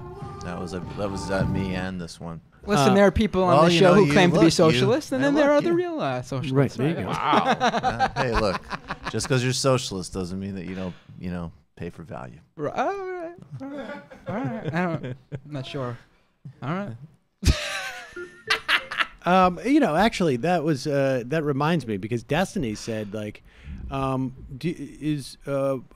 Michael Brooks is much more to the left of you, and I said, I don't know if that's the case. Do you think that's the case? Oh yeah, I'm to the left of you for sure. In what areas? in redistribution and decommodifying the economy and foreign policy. I'm to the left of you. I don't know. Well, I don't maybe know how, foreign policy, but what do you want to decommodify and redistribute that I would? I mean, basically, ultimately everything, which I don't think you want to. The show for one. So you want no private property? Well, I want private property at an. I mean, do you agree with like? I don't mind if somebody owns like their own house or something like that. I agree, but I don't want any large corporate concentration of anything. So you're for breaking up all in all sectors? I didn't realize that. Breaking up all in all sectors? You mean from like an antitrust standpoint? No. This is another like making them actual public commons. Not antitrust, public like commons. Get more specific with what Matt. Just hold on for a second. All right, sure. Yeah, I no appreciate problem. you being here Yeah. for this. I'm just as left wing. No, I'm just curious Like because Judge Brandeis. I will do you say the line between social democrat and democratic socialism is a bit blurry. Well, that's what I think too. Not but really. I am curious about it because it was the first time I thought. I was like, well, Jamie is anarcho-communist, and I think that's pretty definitive. But like, what like? I Give me an actually example of what dropped you're the talking about. anarcho prefix after our communization episode. They convinced me I can just be a communist now. Small c communist. There we go. All right, but what? So would you make as an example your interest in solving the crisis of Silicon Valley is antitrust, and I'm more interested in making these companies public utilities as an example. So you would make Google and Facebook public utilities? Yes, absolutely. How would you deal with like First Amendment questions? They would be covered under the First Amendment. That's how I deal with it. I'm less freaked out about that than you are. A little bit awkward now. So but, I'm more. That's where I go. I'm more interested in how can things actually be democratized and moved into a commons than just broken up by old trust-busting methods. Since leaving this show, I've become a libertarian. A little bit of surprise, I know. Wow, but you're really angry at Sam. And what was the other thing that you would decommodify? I would also all natural gas and oil. Oh, refineries! I've been on that for years. You want to make those commons, not just like you want. Like I think the government tomorrow should go to Exxon. Yeah, okay. I would nationalize the refineries. I've been saying that for not just refineries. The 5 or 6 entire years. company of say Exxon or Chevron needs to be publicly absorbed and then probably basically disassembled because it's incompatible with life on Earth. Yes, I would. Yes, I have no problem with that. I mean, I think I guess Matt, I would hold on include for 1 foreign second. policy. Just relax. I feel like Andrew Yang over here. That's apt. But I think that I am. Yeah, and then if you include foreign policy, I mean, he said so left of you. Is that the quibble? I'm to the left of you. I don't know that I'm so left of you. Yeah, I mean, I think yeah. I think the big difference. I mean, on foreign policy, I don't know. I don't. I would imagine intention. Maybe just amount of energy put into it. Yeah. I will say this: in this Chapo Facebook group I am in, Michael has more of the left wing credit than you do, Sam. I'm sorry. There's no doubt about that. I mean, he's definitely. I think he's definitely branded himself in that way. I was just curious from an actual policy level. I will two say, two dope boys recipes. When I first found out about the Majority Report, I was getting kind of a liberal vibe from you, Sam. And then the more I watched it, the more I realized that a lot of the differences that I had perceived between you and like Chapo were like affect. I definitely think that. Because Sam was like, okay, look, I support socialism, but first let me explain why Nancy Pelosi is so clever. I think that's true. So I think good it's true. at her leadership job. So now, where are you disagree. now, Matt? Where are you on this, Matt Binder, old Matt? Right. Where have you landed? Because I cite you a lot about like the online stuff, and I know that's what you're doing with Doom. But where are you in this? Right, I'm Yang Gang. I'm wholly with the 4chaners and believe that I want my $1,000 a month and let the world burn. No, I probably actually. If you said $1,000 a month and let the world burn, he would be a lot more fun. Now that Jamie's dropped the anarcho thing, I'm probably more along her line of thinking, to be honest. You know, non-anarcho? It was a long road, but I acknowledge the need for some form of central planning, which means I'm not anarcho. Right. I was, to take a line from against me, I was a teenage anarchist. But now I've sort of, that's where I've landed. Same as Jamie there. I have cited you multiple times, as recently as yesterday on this segment I did with Destiny, for back in the day when Saul was about to be born, or maybe it was right after he was born. I wanted to take paternity leave. That was the genesis of Matt and Michael Mondays. And I just remember you coming up to me like every, once in a while and saying like, I want to get somebody on for men's rights activists, or this guy, Paul Elam? No, yeah, but what was the other guy? What was the name? I'm just talking the general name of like pickup artists. But then there's like an acronym for them too, like PUA. Yeah, PUAs. And I'm like, what the are you talking about? And I just remember saying like, dude, you can do it if you want. Like Gamergate, what? You can do it if you want, but that's not politics. And then I, talk about like, and then 3 years later, they're literally in the White House. Right. And that is to a large extent your beat, right? Like Right. you on Doomed, and are you not doing public shaming anymore, are you? Well, no, that's not going right now, but it's sort of the same thing where I go at someone on the right who deserves some shaming. We on the show we cover everything really, but the like you said, the bread and butter is what the right wing's up to, what white supremacists are doing online, what the Gamergators and the men's rights activists and the subgroup of those guys that are big now are incels, what they're all up to, and the ways they're sort of still so ingrained in everything that's going on in our politics. I do think in certain ways, some people like Cernovich have sort of lost their allure and their power that they once had. But that's just because that's happening to the sort of celebrity grifters who try to use this and buoy their own sort of career and make money off of this. But like the real true believers of these sort of groups, like, the incel, like there's been shootings literally that have happened where people have come out and committed acts of violence, and then you go online and you say, oh, they did this because they're part of the incel community and they wanted to attack women who they call Stacy's because they believe that they have hurt them in their lives by not having sex with them. Why Stacy? It's just this dumb the muscly guys who they perceive. Chad. How do you know about Chad and Stacy? I didn't know. I knew about Chad because of Chad Vigorous. I didn't know about Stacy's. Okay, got it. So they're just like basically like Barbie and Ken, but they've decided to call them Chad and Stacy. Like, what was the genesis of that? Like, how do these memes? I mean, I guess it's like basically asking like a comedian, like, how do you come up with these ideas? but do people chase these memes down to their like original origins? Right. A lot of the times with these things, like with Gamergate, there was just one thing that happened in like the gaming community, and it just so happened that this woman was making independent games, and her boyfriend broke up. She broke up with her boyfriend, and he wrote this horrible screed about her and passed that around. And in that thing, it suggested that she had cheated on him with 5 different guys in the gaming community or whatever. And that literally created this sort of anti-women right-wing reactionary backlash against all these really innocent people who did nothing wrong to have their lives upended and harassed the way they were. And that's literally what just kicks off these things. There's just a moment where like a bunch of these people get together on Reddit or on 4chan and they're like, let's do something to troll. And then that inevitably brings out people who are like, yeah, I'm trolling, but also I believe that. That's real to me. That's what's really going on. It's like the whole racist troll thing where like, I'm just, the things I'm saying, Pepe is just racist because it's funny, but also I am actually racist for real, Well, it is interesting to sort of like all of these things basically come out of like these single acts of misogyny or racism. Right. Like, you got dumped, dude. Grow up. Right. You don't go and, it's just some type of veiled or not veiled misogyny that drives something like that.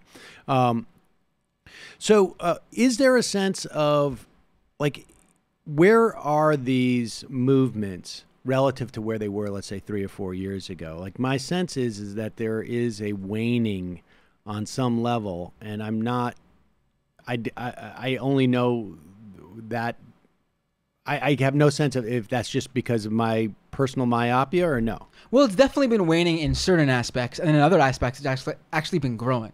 I think, to the original like groups of people who were in these different right-wing groups, they sort of viewed Donald Trump as a disappointment in their eyes. However, what they've been saying has permeated through to the Trump true believers, the moms and dads, the grandpas and grandpas, the boomers who just love Donald Trump and think he's fantastic. And you see this with QAnon. How QAnon went from a 4chan/8chan meme where a bunch of people were just sharing this stuff on there to literally you have people in their 60s showing up at Trump rallies wearing "Where we go one, we go all" QAnon t-shirts. Wait, where does that one come from? What's that? "Where we go one, that we is go all"? that is literally the QAnon catchphrase. Okay. All right. It makes complete sense, right? That sounds like very natural English. It sounds like right? a super great right catchphrase. Right. Very dope boys tested catchphrase. Right. Yes. So you see this is growing. Like you look at any Trump rally, there's QAnon shirts, QAnon signs, people saying "Where we go one, we go all." You go online, there's people who really do still believe that any moment now Mueller's about to pop out with Trump, arms around each other, saying, "We just took down the deep state together and fooled you all." It's a joint press conference. Right. John Podesta's in handcuffs. Right. We stopped Child molestation. Right. Folks. We did it. Hillary, come out here. Hillary, if you could please we come have out. Smoked out the. Hillary, is there Right. anything? It's great. Would you like to apologize to the victims of Comet Pizza? She's part of it. Yeah, she's part of it. I just want to say, I really the hardest part of this whole thing. To be part of it? Not in QAnon, but you know what? If that's where the storyline went, where if Q one day just came out and said that, "Oh, actually, I just got word that Hillary's part of this," they would then believe this. I know. I just want to say the hardest part of all of this like was to me. lock her up. Every time I had to say that, it hurt me inside. But she was so great about it. We You know would what's talk. funny in Ryan Grimm's book? One of the tidbits, is that Hillary Clinton actually needed to be checked by her staff to not praise Trump for firing Comey. Which I love. Oh my God. She really wants to come out and be like, "Cosign." All right, so let me ask you this: is your sense that? Give me a sense of like how much of these movements have been hurt by essentially cutting off the heads. Like, how much has it impacted to have the deplatforming of Alex Jones? Cernovich, bless his heart, seems to have not recovered from the defeat at the hands of me. Right. Because, always going to be a little bit jealous of that one. I mean, what happened to Cernovich, which I really think really sort of deep sixed him, was after we publicly humiliated him, and then had the opportunity to publicly humiliate him again after he failed to get me fired. Who's laughing now, Sam? Exactly. My recommendation would be to people who are going to troll to give it a couple more days before you really start to spike the football in those situations. My sermon, sermon.com. But after he did that, I don't know if people remember this, he got rat-effed. Somebody gave him fake documents that showed that Chuck Schumer had done something wrong. And he went out there with them as basically a way, I think, of distracting from him taking this beating. And I should say, I don't think too much people paid attention to that dynamic, but with him, it's all encompassing. So I think, like, as far as he was concerned, his entire world was falling apart at that moment. And this was going to be his lifeline.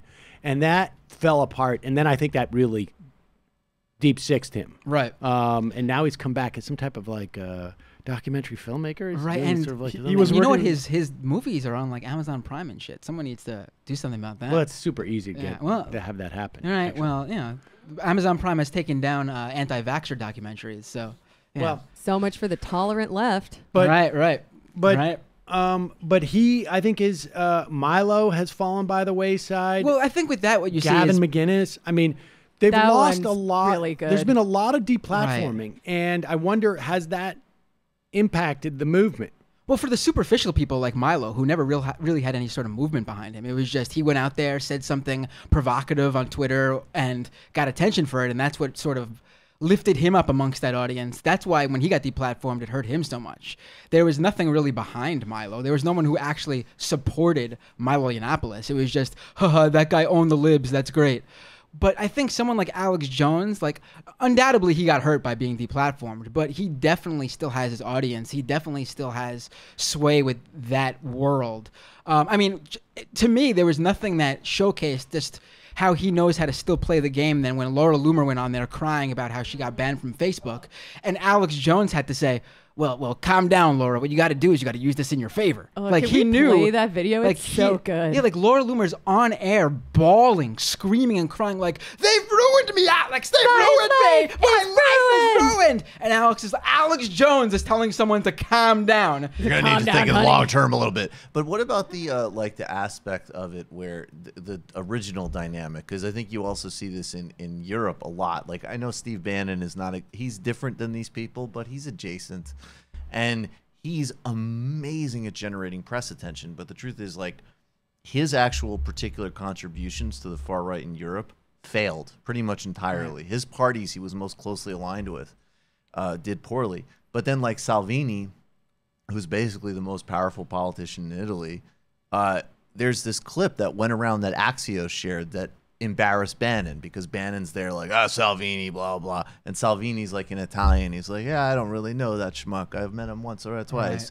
And everybody's laughing. And it's like, yeah, but Salvini is literally a neo-fascist and one of the most important politicians in Europe. So, like, what is that line of like, okay, these people are less relevant, but now all of these major parties are like in their image. Right. I mean, like Bolsonaro and and Bolsonaro, like Trump, merges it. I mean, Bolsonaro is a foreign minister who talks about cultural Marxists. Right. Well, last week on Doomed, we had Michael Edison Hayes of Southern Poverty Law Center's Hate Watch on the show, and he basically was totally unfair group. He basically wrote this great piece about this character in Russia, this mysterious fascist. His pseudonym is Alexander Slavros. And he basically created this neo-Nazi forum called Iron March. And they were like the legit neo-Nazis on the internet. Like this wasn't like, Stormfront or the Daily Stormer where like, they obviously are scary, but they're just a bunch of losers memeing online. They have no real power. Like Iron Watch are the people who are... They were actually the people who inspired those skull bandanas that fascists wear when they march in the streets all over the world. And that came from Iron March. And then all of a sudden, one day last year, Iron March completely falls off the internet. It wasn't deplatformed. No host came out and said we took it down because it got some sort of attention. And Slavros, this guy who led this forum, completely disappears as well. And the belief there, now no one knows for sure where this guy went and what happened, but the belief there is that he actually is the son of some sort of important Russian diplomat who found out what was going on and said, you got to cut this out. We can't have this going on. And I mean... So somebody got sent to his room. Right. Without so I think you grounded. No internet for 10 months. So I bring that up to basically say that. I think what you see is that, like, a lot of this... grounding it's a lot of just... young people who could be cut off like that. I mean, the real problem is when this stuff, as you say, when this stuff is now in the White House, is when the grown-ups listen to these kids and say, "Oh, that's a pretty good idea, and I see it's getting some attention. So let's pick it up and run with it as well." What has happened to Breitbart? Like like we don't ever mention Breitbart as a publication anymore, and I wonder if it's not like when Bannon left. There just seems to be a lack of synergy now between these movements and Breitbart, which in the election had more people were supposedly sharing Breitbart articles on Facebook than they were like the New York Times. Right. And it's interesting because all of this is Breitbartian. Breitbart used to run around arguing that politics is downstream from culture. And so they go out there, they try and create the culture. Yesterday, I did an interview, another one that we're going to run soon. It was downstream from an ambulance. With sorry. With Caleb Kane, who was the subject of that New York Times piece. And, for him, it was like sort of the how-to culture. Like that's how he ended up getting sort of sucked into that alt-right world. Right. and self-help stuff. You could have found that from books just as easily. And I think that's really what a lot of it is when it comes down to it. Like, you have the true believers, the people like Stavros, who is the anonymous guy from Russia. You have your Nathan D'Amigo, who was the guy who ran all those patriot protests over in the West Coast. You have your Richard Spencers, the true believers who legitimately believe this stuff. And then you have the bulk of the audience, the bulk of that movement, which I really do believe is young men, white men, who fall into this stuff on YouTube, and they are just lost. They can't find a job, and they latch onto this shit. Now, I'm not saying that gives them a pass, but I think, there's a lot of those people who just need to be shown in the right direction. So Marianne Williamson's good then. We need self-help for the left. I'm a big Marianne Williamson. I'm not even. I'm slightly being tongue-in-cheek about her, but I actually think you can't give up the terrain of people's interest in self-improvement to the right. Well, I just think that there's probably a little bit more. We can put a little more meat on that bone. Look at Jordan Peterson. I mean, that's his whole shtick. No, I agree. I mean, I'm not saying that self-help is not a good way to enter into that. I would have just gone with something a little bit less ethereal in the self-help. I'm not a fan of that. I'm not a fan of that whole. I agree with what you're saying. I know you're a bit more of a hippy dippy than hippy dippy. No, I mean whatever. She didn't do herself many favors, but honestly, she didn't do anybody many favors. She brought up Central America in the context of immigration and reparations. I don't think that's going to help. Actually, I think whatever. It doesn't help. Julian Castro brought it up. To me, actually, calling for Marshall Plan. My favorite line from her was when Buttigieg was interrupting Bernie, and she says to Buttigieg, "Just because you're young doesn't mean you don't have old ideas." And I was like, "Oh, that's true. Totally perfect. True. He is the reincarnated corpse of Hillary Clinton in the body of a gay millennial." Right, yes. right. It's going to be just curious, I guess, to see where that goes. If that it gets reinvigorated in the election, because it seems to me without sort of like cross-medium validation, these things have trouble building up some type of steam. Right. I do wonder how. It definitely was a part of Breitbart's fall from grace, but I do also wonder how much. Just how I feel like every election cycle, every presidential race, there's always that one new internet news outlet that just takes off and then sort of flutters after. I mean, Huffington Post isn't maybe the greatest example, but they were huge in 2008 with Obama and Sarah Palin. And, I would argue they probably never were. They still are big, but they never really had that. Well, they sold to AOL. Right. They got subsumed. She left. And then a lot of the people left. They started to cut back on the funding. 2016, 538, and Nathan Silver's word was gold. Anything that they put out, that's what's going to happen, hashtag unfollow Nate Silver. Seriously. God, he's awful. And P.S., shout out to Breitbart for using a really cute picture of me for all your loser readers to Christerbait to. Okay. Christerbait is the first time I've heard that term. I've never heard that one either. It won't be the last. I don't know why it's taken this long for me to hear that, because I enjoy that term. Right, something. So, all right. So, it's the entire what if you had to predict what is is there a Gamergate that is like floating around out there? Is there some type of like dynamic that you can say, 6 months from now, Sam, you're going to be dealing with this stuff? Right. I think the QAnon stuff is held for way longer than most people would have thought it did. Wow. And I don't think it's dropping off. I think it's actually just growing.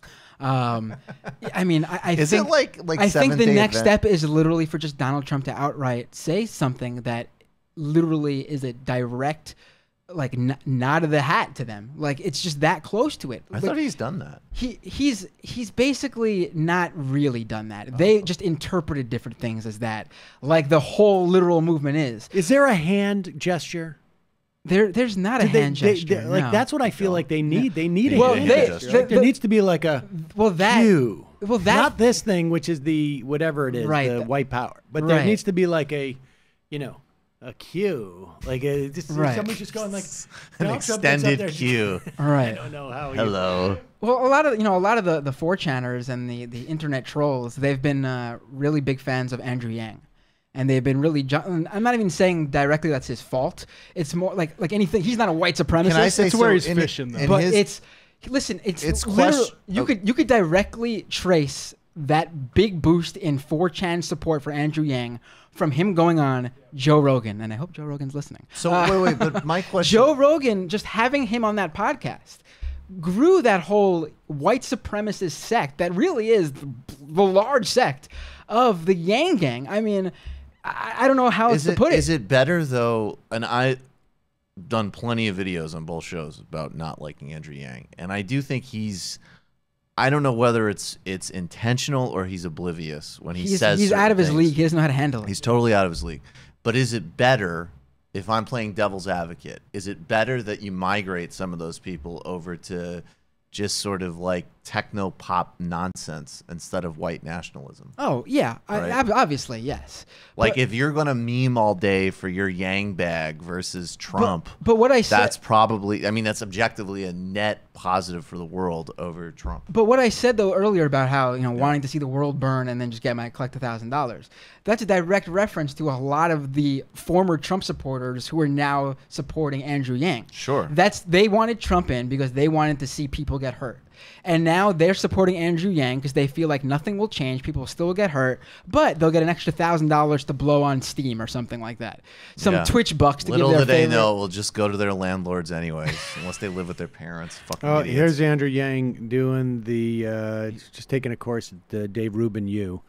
I've noticed that conservatives often follow liberals on Twitter, but the reverse does not seem to be true. I can tell you that the only people who block me are conservatives. And conservatives block me before I even go after them. True. Bunch of snowflakes. Yeah, it's unbelievable. That's why I don't follow them. Except Dave Rubin. He hasn't blocked any of us. Props to Dave. Thank you for at least some limited courage in the battlefield of ideas.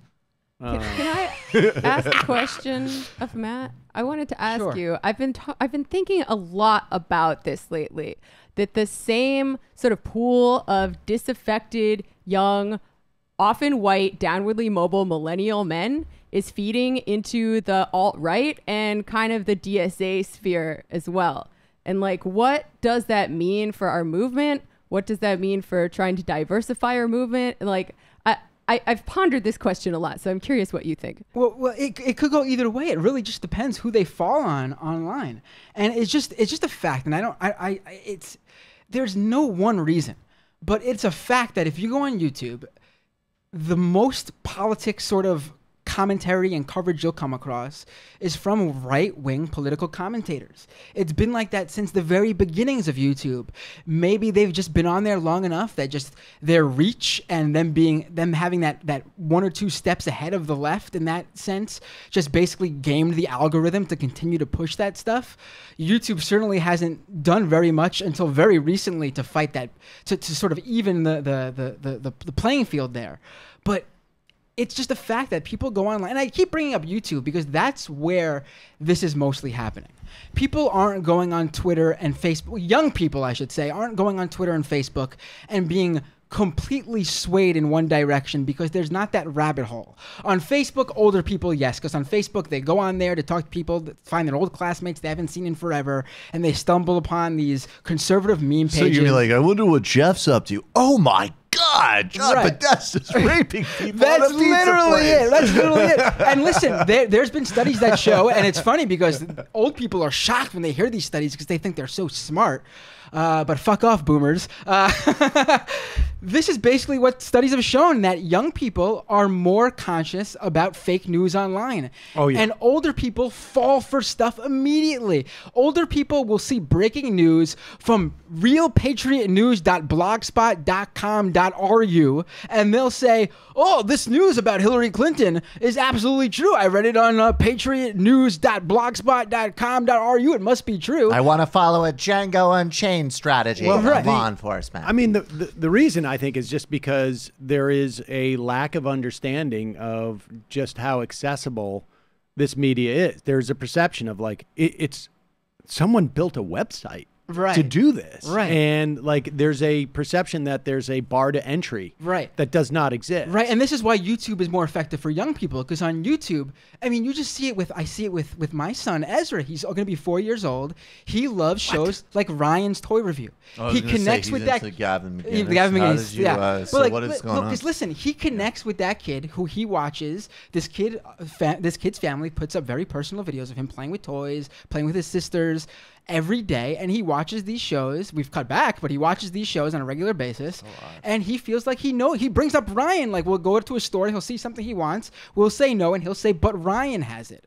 And it's because there's that personal connection with seeing this kid in what looks like home movies, and they feel like they know this person. And that's what you're seeing with YouTube that you don't see anywhere else with young people. They're watching these right-wing, white supremacist, neo-Nazi YouTube commentators, and they're seeing them in their basement, in their bedroom, talk to them directly to their little Logitech video webcams, and they're saying for 1, 2, 3, 4, 5, 6, 7 hour streams every night, saying, the immigrants are doing this to you. The left wants to take this away from you. And they're saying, oh, I know this guy. I could trust him. Why would he stray me the wrong way? Without realizing that this guy is getting a nice check from Google AdSense for gaining a giant YouTube subscriber base for saying these things. It's like that. I mean, the closest to that medium is talk radio, I think. Right. I mean, in many respects, because the level of the way it's ingested, the fact that it's in the background, that it almost becomes like a soundtrack for you. I mean, there are people who listen to this program and they dip in and out and they'll leave it on for 2 or 3 hours. And, our voices start to like sort of create some type of neuro implant, in their heads. It's like it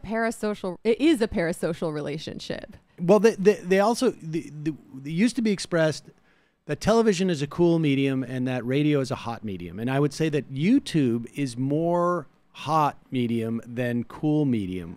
Right. There is not the fourth wall. Like, good talk radio, you're actually having a conversation. You're just doing all the talking, but you're having a conversation with the audience. Right.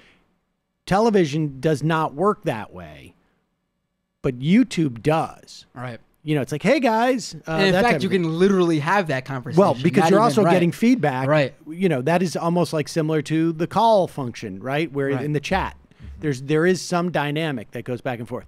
Let me ask you this. Do you let Ezra do anything but watch YouTube?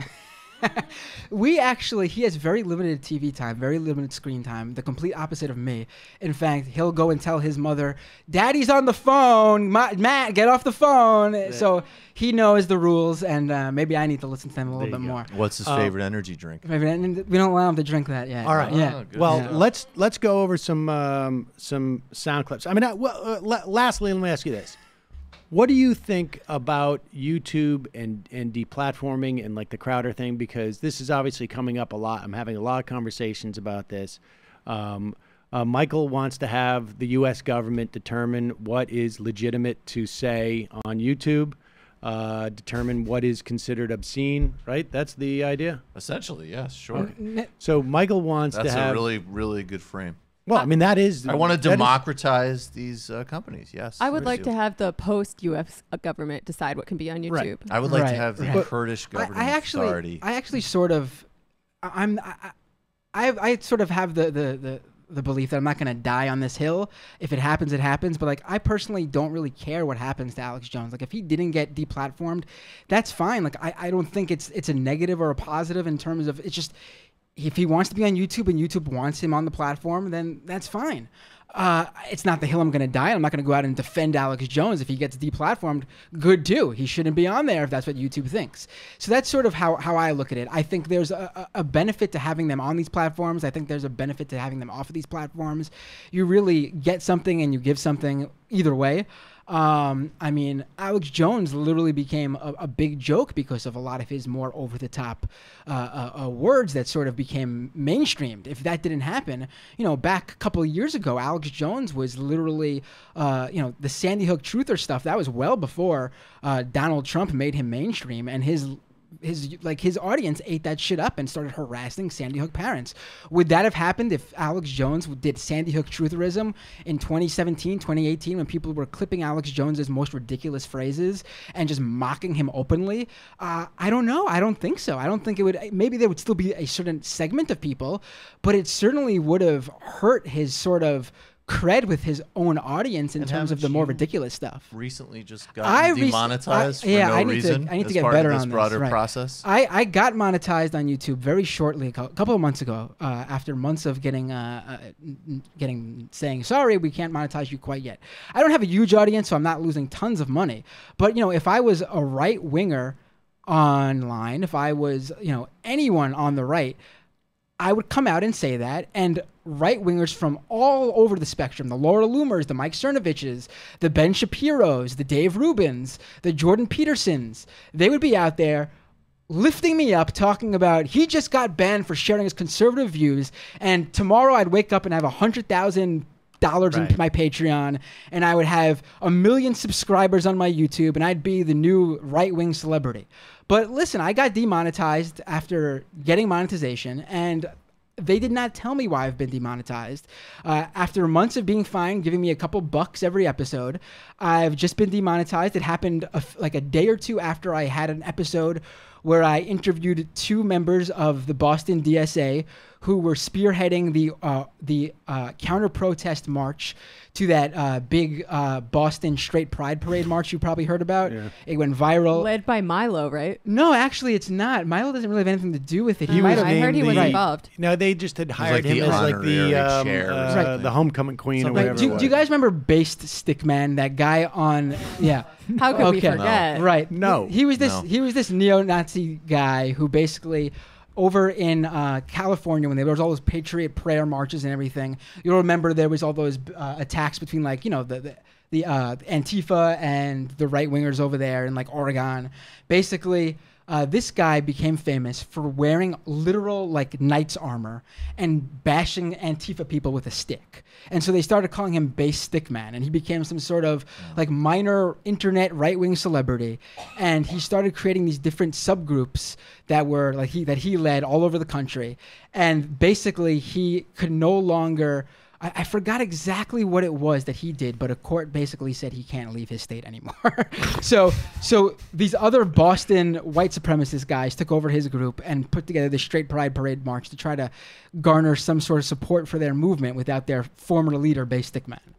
And that's basically. But I just think it's really interesting. How can we arrange for a massive flood where all of us just get it all ends? Right. See, you're getting on board with Posadism but now. I think that Sam's gonna get that. Right. The funny thing after a couple more years on Bumble, he'll definitely be stoked about Posadism. But I think the funny thing about Base Stickman though is I might be the only person on the left, not on the right, to have had the Kent State gun girl on my show. I interviewed her on the show. I got her on the show before she was Kent State gun girl. When should be demonetized. Back when she was just the Kent State poop diaper girl. She was the one who spearheaded the Turning Point USA. I don't know if you remember the diaper protest. Wearing diapers to own the lips. Right. So she's the one who organized that when she was going to school there. What the hell is wrong with And then once everyone memed it to oblivion and trashed it to hell, they basically Charlie Kirk and the Turning Point USA heads basically threw her under the bus and said we had nothing to do with it. It was all her. And so she publicly left that group and wanted to shit talk about them. So I was like, hell, I'll take anyone who's the shit talk. By the way, if you ever write a book, meme to hell. What is it? Meme to hell and shit talk to what? That should be your book. But I mean, that's just really interesting though, because when you scratch the surface of like these big top lines of some horrible person or asshole like Alex Jones or Gavin McInnes, and you really start to look at, like, even as an example, like Zero Books having that Ben Burgess video on Ben Shapiro in Israel completely taken down. You look at a lot of videos actually on the history of apartheid getting taken down, or even fact checker videos on white supremacist lies about land reform in South Africa. And then if you broaden this out to like Facebook, they're outsourcing their stuff to DC think tanks and suppressing Telesur. So, and what's funny is that if this all starts to get shut down and these platforms just become risk averse, not only will it disproportionately hurt the left, all of the right-wing people end up still having corporate donors anyways to have their back. So we need to be a little more strategic about this. Right, and there is a legitimate cause there to push these tech companies. I mean, beyond just push them, there's a lot more we could do. But let's just deal with where we are right now, where we are seeing that Google, YouTube, Facebook, Twitter, Pinterest, all these different websites are actually starting to at least somewhat speak to public pressure. I mean, you have Pinterest outright making it not possible to find anti-vaxxer stuff on their website. And you're probably sitting there going, Pinterest, who gives a shit about that website? It's for Mormon moms. But exactly. That's where the anti-vaxxer community is. What's an anti-vaxxer thing on Pinterest? What's that? Okay, so what memes? Pinterest is basically just like this image board where, like, you know, middle-aged moms and even young millennial religious moms, it's really popular with that subset. I used it to plan my wedding. Yeah, stuff like that. You know, it's very popular. Stuff was at your wedding. It's very, very popular. Measles for dessert. That was the dessert. It's very popular with women, and you know, with the ladies. For them to outright do this with anti-vaxxer stuff completely cuts off the ability for people on Pinterest to share this stuff. You know, Facebook is starting to step up in certain ways. There's a lot more they can do. They're by far aside from maybe YouTube, probably the worst offender. But you know, YouTube basically is now doing something about the algorithm that suggests videos. And for so long, basically, you would go to watch any video on YouTube, and you'd probably have to go 1 or 2 videos in before they started saying, hey, you should watch this video that questions why Building 7 fell on 9/11. Or you should maybe question why you believe the Earth is round and not flat. And, you know, this might sound silly, but we're now seeing that, you know, a lot of these old school conspiracy theories that have been around for years are just another gateway into these actually even more dangerous in terms of everyday sort of policy and everyday issues that brings them into, you know, the far right. And you know, the pressure that's come from, you know, these different journalists and the public and activists really starting to focus their coverage on these companies, especially in the wake of 2016, where, you know, this stuff started to really affect, you know, a major election.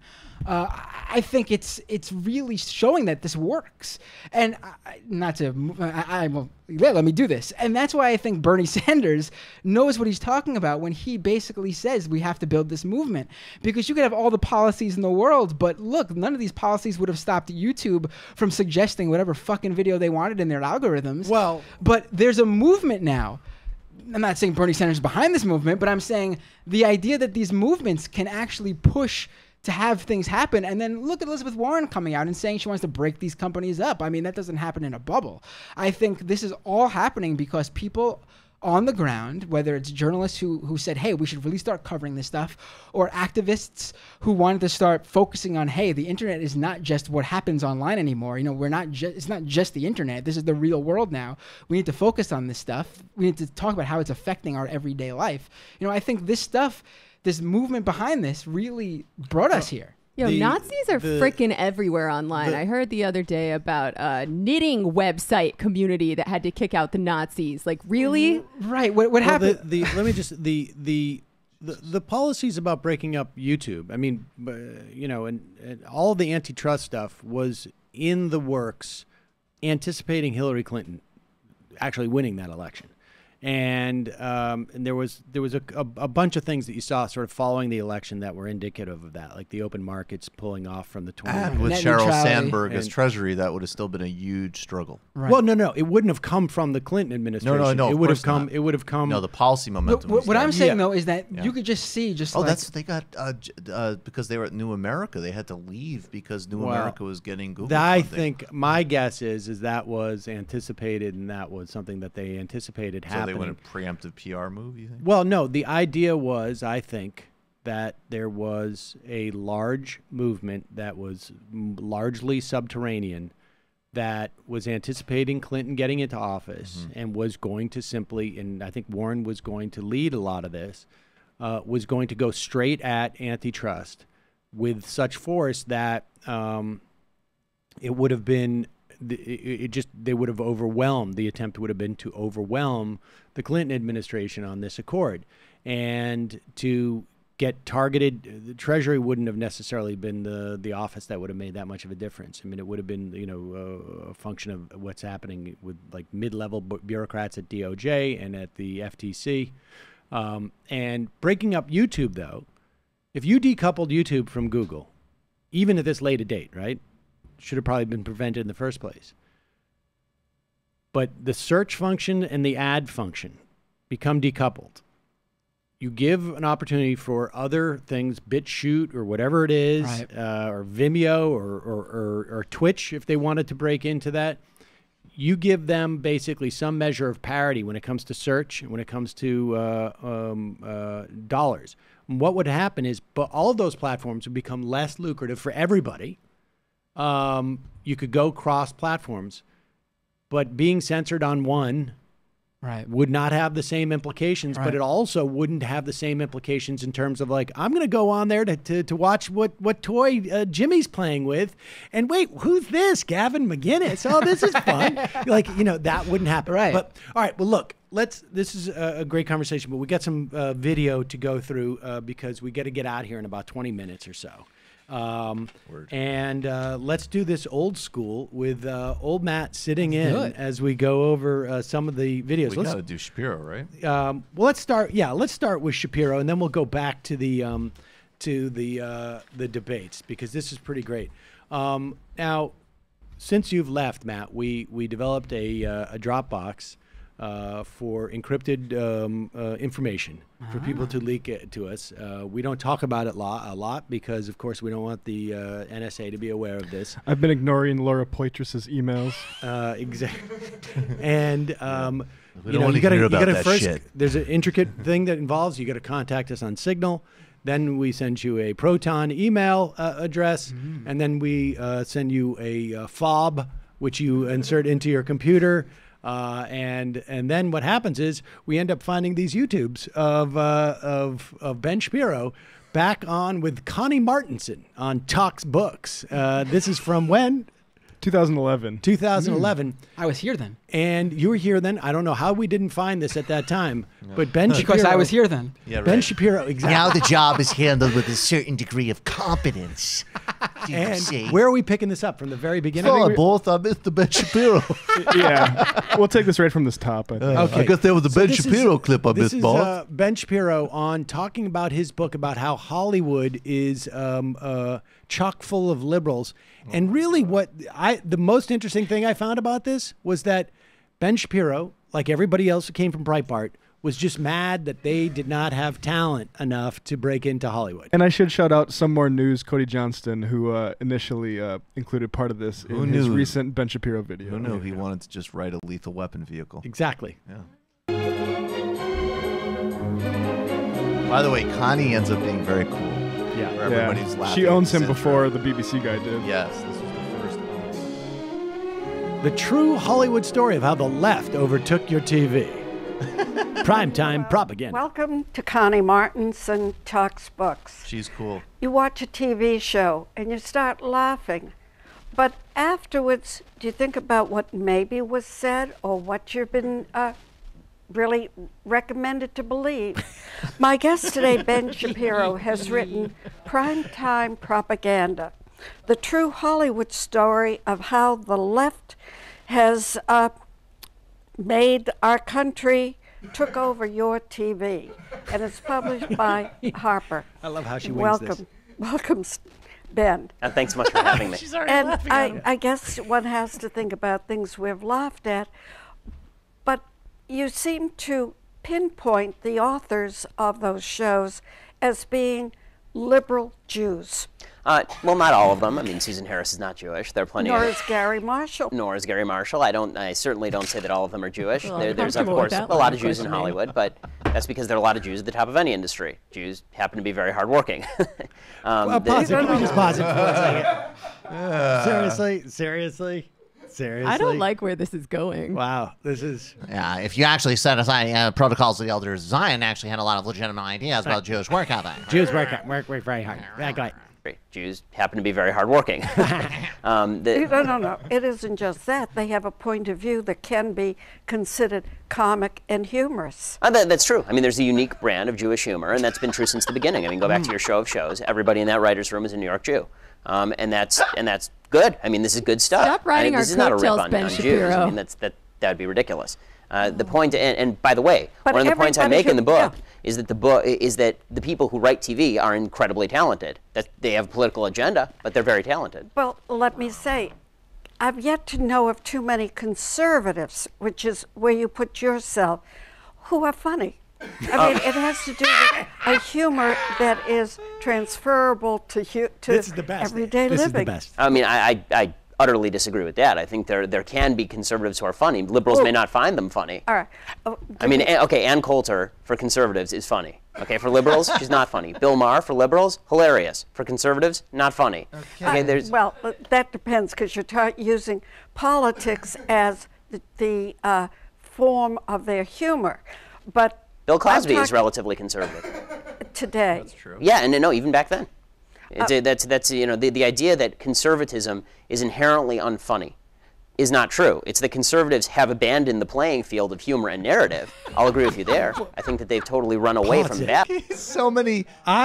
You got to pull that. Conservatives have abandoned the playing field of comedy and humor. Well, there's so many young comedians you read, they were obsessed with the classics, with Pryor, with Carlin, with staying up all night watching vintage Saturday Night Live, but then they were like, I'm not going to go into it though because I'm going to cede the battlefield comedy in the culture war. Well, I got to say this. That's totally the upshot of a passion for comedy. Back when I was starting out as a stand-up, you'd hear a lot of guys and women who would come in, and you'd be late night at Catch a Rising Star in the basement of some place in Cambridge, and people would say like, I don't know. I feel like maybe I should just abandon the battlefield.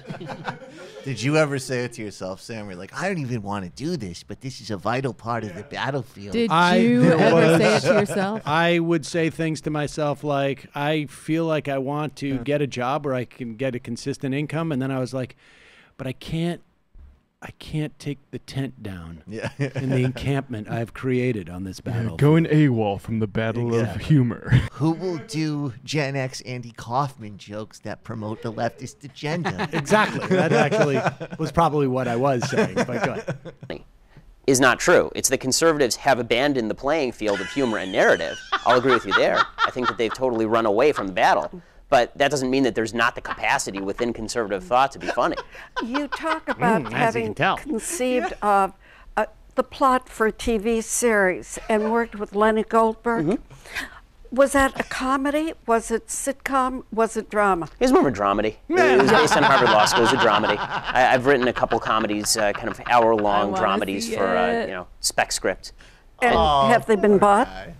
No, because and there are a couple of reasons for that. One is that it's hard to sell anything in this town. Yeah, thank you. Period. Regardless of political viewpoint. And the other is that, and especially a breakout series right from the get-go, right? I mean, it's hard to sell a spec script. You start as a baby writer. I mean, you know the process. Yeah. Have you worked continually with Lenny Goldberg since? Yeah, I worked with him for several months afterward, and then he got sidetracked with Unknown and with Blue Bloods on CBS and all of that. I just want to understand the frame that he's there. He was working on me on all these failures, and then he got sidetracked because he got a job on a series. That was the sidetrack. He actually got hired as a professional writer, and I was not, and so he got sidetracked. He lost sense of he, in many respects, went AWOL in the war. He ceded the battlefield. Is that like how retreated to a paid job in writing drama? He ceded the narrative by getting a full-time job at a prestigious show. Is that like how Maron got sidetracked after Break Room Live? Yeah, exactly. Exactly. He got sidetracked with the podcast in his garage. That's why he was talking to Obama. Yeah, exactly. That's why we don't do the Break Room Live anymore. He got sidetracked. I've had a lot of friends who have gotten so sidetracked by taking some type of big movie job or something. It's just a real shame to see that happen. where they lose their focus on me. So, what I didn't understand is why he wanted to do that when we could have watched old clips of me on Spin City into eternity. Break Room Live was just about to explode and be successful, and then he decided to get sidetracked by that other show that he's doing. So. Yeah, you know, like everything else in Hollywood, things go into development, and then they kind of get sidetracked. They go sideways for a while. So. Well, do you think the book will help sort of open the door with him again? That wasn't the point of the book, but you know, well, he knew what was going on with the book. It was not a hit job on Leonard Goldberg. I treat him very well in the book. In fact, most of the people in the book I treat very well for the most part. I talk about how talented and brilliant they are. I talk about how great their shows are, which they are, and that's not a bad thing. I just point out that, look, I'm a legal realist. You know, I'm a lawyer. I went to Harvard Law School.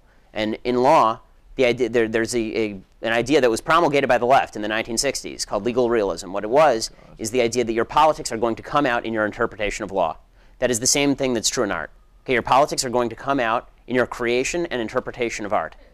And that's one of the points of the book. The people who I'm talking to are not bad people. A lot of them are not. Some of them are not even doing it purposefully. Some of them are doing it purposefully. But it's coming out in their work. And the one thing, above all, that Hollywood does right now that is utterly despicable is that they keep people who are not of their political ilk out of the business, period, end of story. I have them on tape admitting this. I have high-ranking members of the WGA. I have high-ranking members of the Caucus for Producers, Writers, and Directors. I have high-ranking members of the DGA. I have people talking about this openly and recognizing that it occurs. Now, pause it. Now, I got to tell you that I was in show business. I wrote... I think probably off the top of my head, 8 to 10 scripts that were commissioned by every single major network that there is, some that were, and several of the cable networks. And almost the first question, you would give what they call sort of the elevator pitch, and then you would start to go into the characters as you go into these meetings. But before you would get to any of that, you would have to tell them what your voting record was. What happened to those scripts?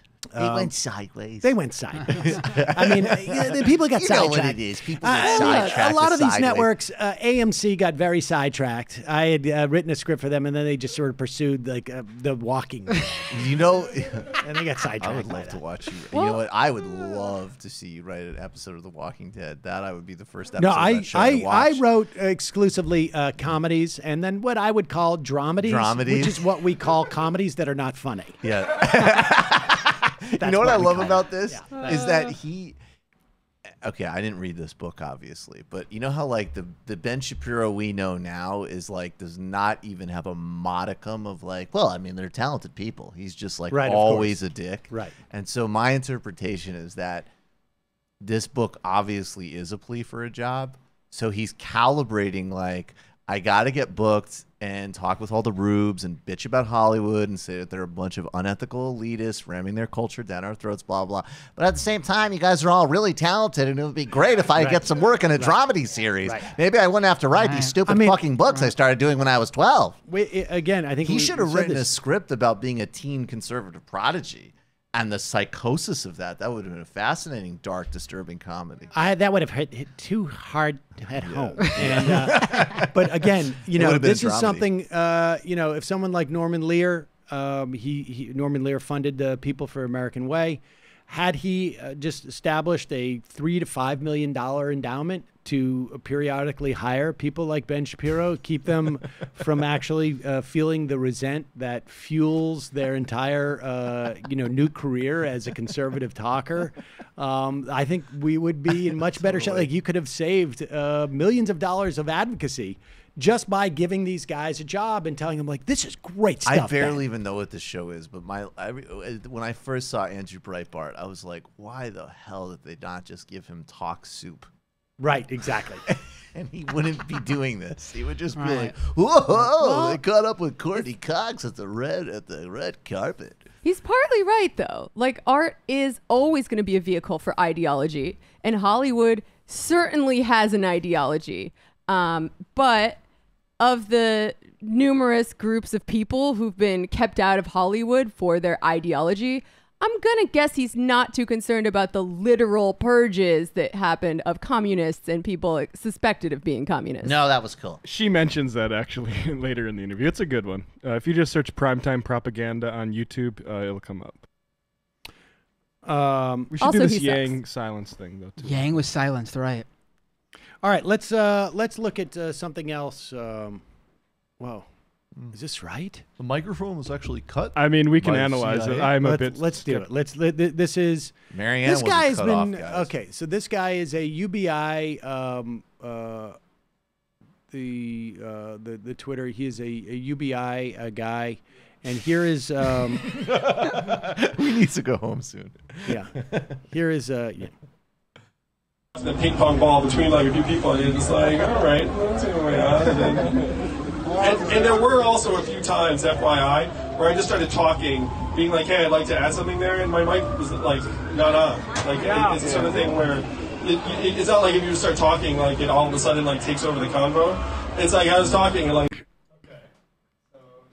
All right, so he's claiming Yang is claiming that he. Oh, we have proof now. Now his mic was shut down.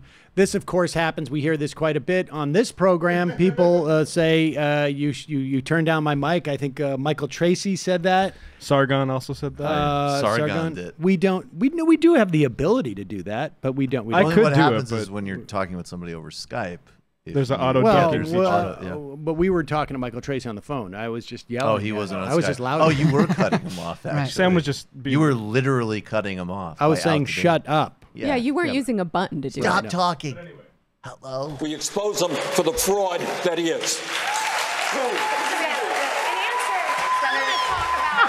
Senator Gillibrand, 30 seconds. I disagree with both their perspectives.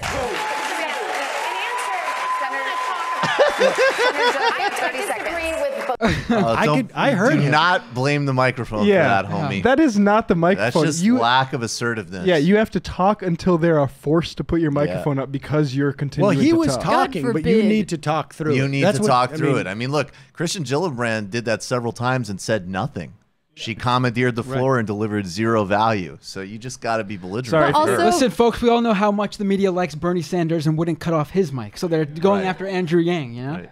That was great, though. It's like they cut off. Hey, guys. Hey, Sam, I tried. He's got no one but himself to blame because if you look at the time, the amount of minutes everyone spoke, even like Bill de Blasio and Tim Ryan each spoke for like 4.5 minutes. Andrew Yang spoke for 2.5 Bill de Blasio minutes. That's definitely just sad, knew man. how to get the people to pick up his mic. But that's just sad, man. Like if you're that far down and like you're on TV for 2 hours and can't talk for more than 2.5 minutes when everyone else spoke at the very least for 4.5 minutes, like come on, that's your fault. If you have a world-changing idea, you should present like it.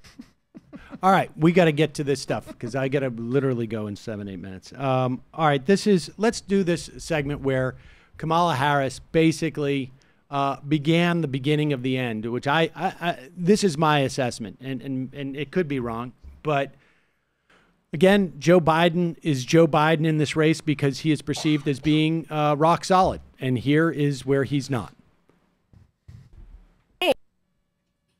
We've also heard, and I'm going to now direct this at Vice President Biden, I do not believe you are a racist. And I agree with you when you commit yourself to the importance of finding common ground. But I also believe, and it's personal, and I was actually it was hurtful to hear you talk about the reputations of two United States senators who built their reputations and career on the segregation of race in this country. And it was not only that, but you also worked with them to oppose busing.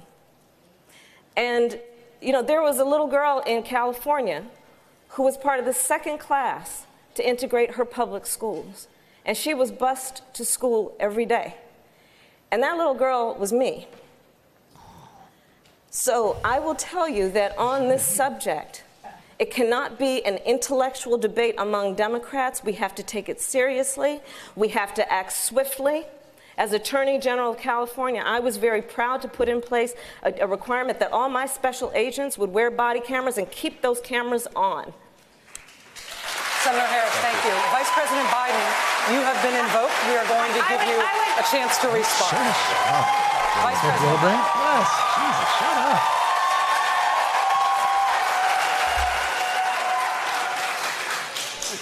Pause it for one second. No, pause it before we get to his response, because here he is. This is the moment, right? Where, first of all, she helps herself in this instance a lot, because she's basically saying, like, I'm not afraid to go at you straight on.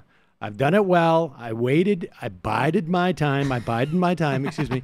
And she goes at him. And you can see, Biden was doing the thing like where you do not look. That's what they tell you from a communication standpoint. But the way that she dropped that was me. It compelled him to look, which is a little bit problematic. So how do you come back at this moment? And the way that you come back at this moment is basically it's like an old improv thing. You don't deny, right? I mean, because there's nothing she said that didn't comport with everyone's understanding of what happened. But Biden chickens out. No, he says yes, but you're a cop. No, he chickens out. He says, no, I didn't say that. Watch what he says here. It's a mischaracterization of my position across the board. I did not praise racist. That is not true. Number one. Number two, if we want to have this campaign litigated on who supports civil rights and whether I did or not, I'm happy to do that. I was a public defender. I didn't become a prosecutor. I came out and I left a good law firm to become a public defender when in fact my city was in flames because of the assassination of Dr. King. Number one. Number two, now, as the U.S. Pause it. Now he is. First of all, he was on number two already. I don't know if you caught that. Number one was you mischaracterized me. Number two, I didn't become a prosecutor, and I'm willing to put my civil rights, Right. So, and then he comes back to number one and then goes to number two. So here he is. He's completely off track. First off, he denies what everybody heard him say.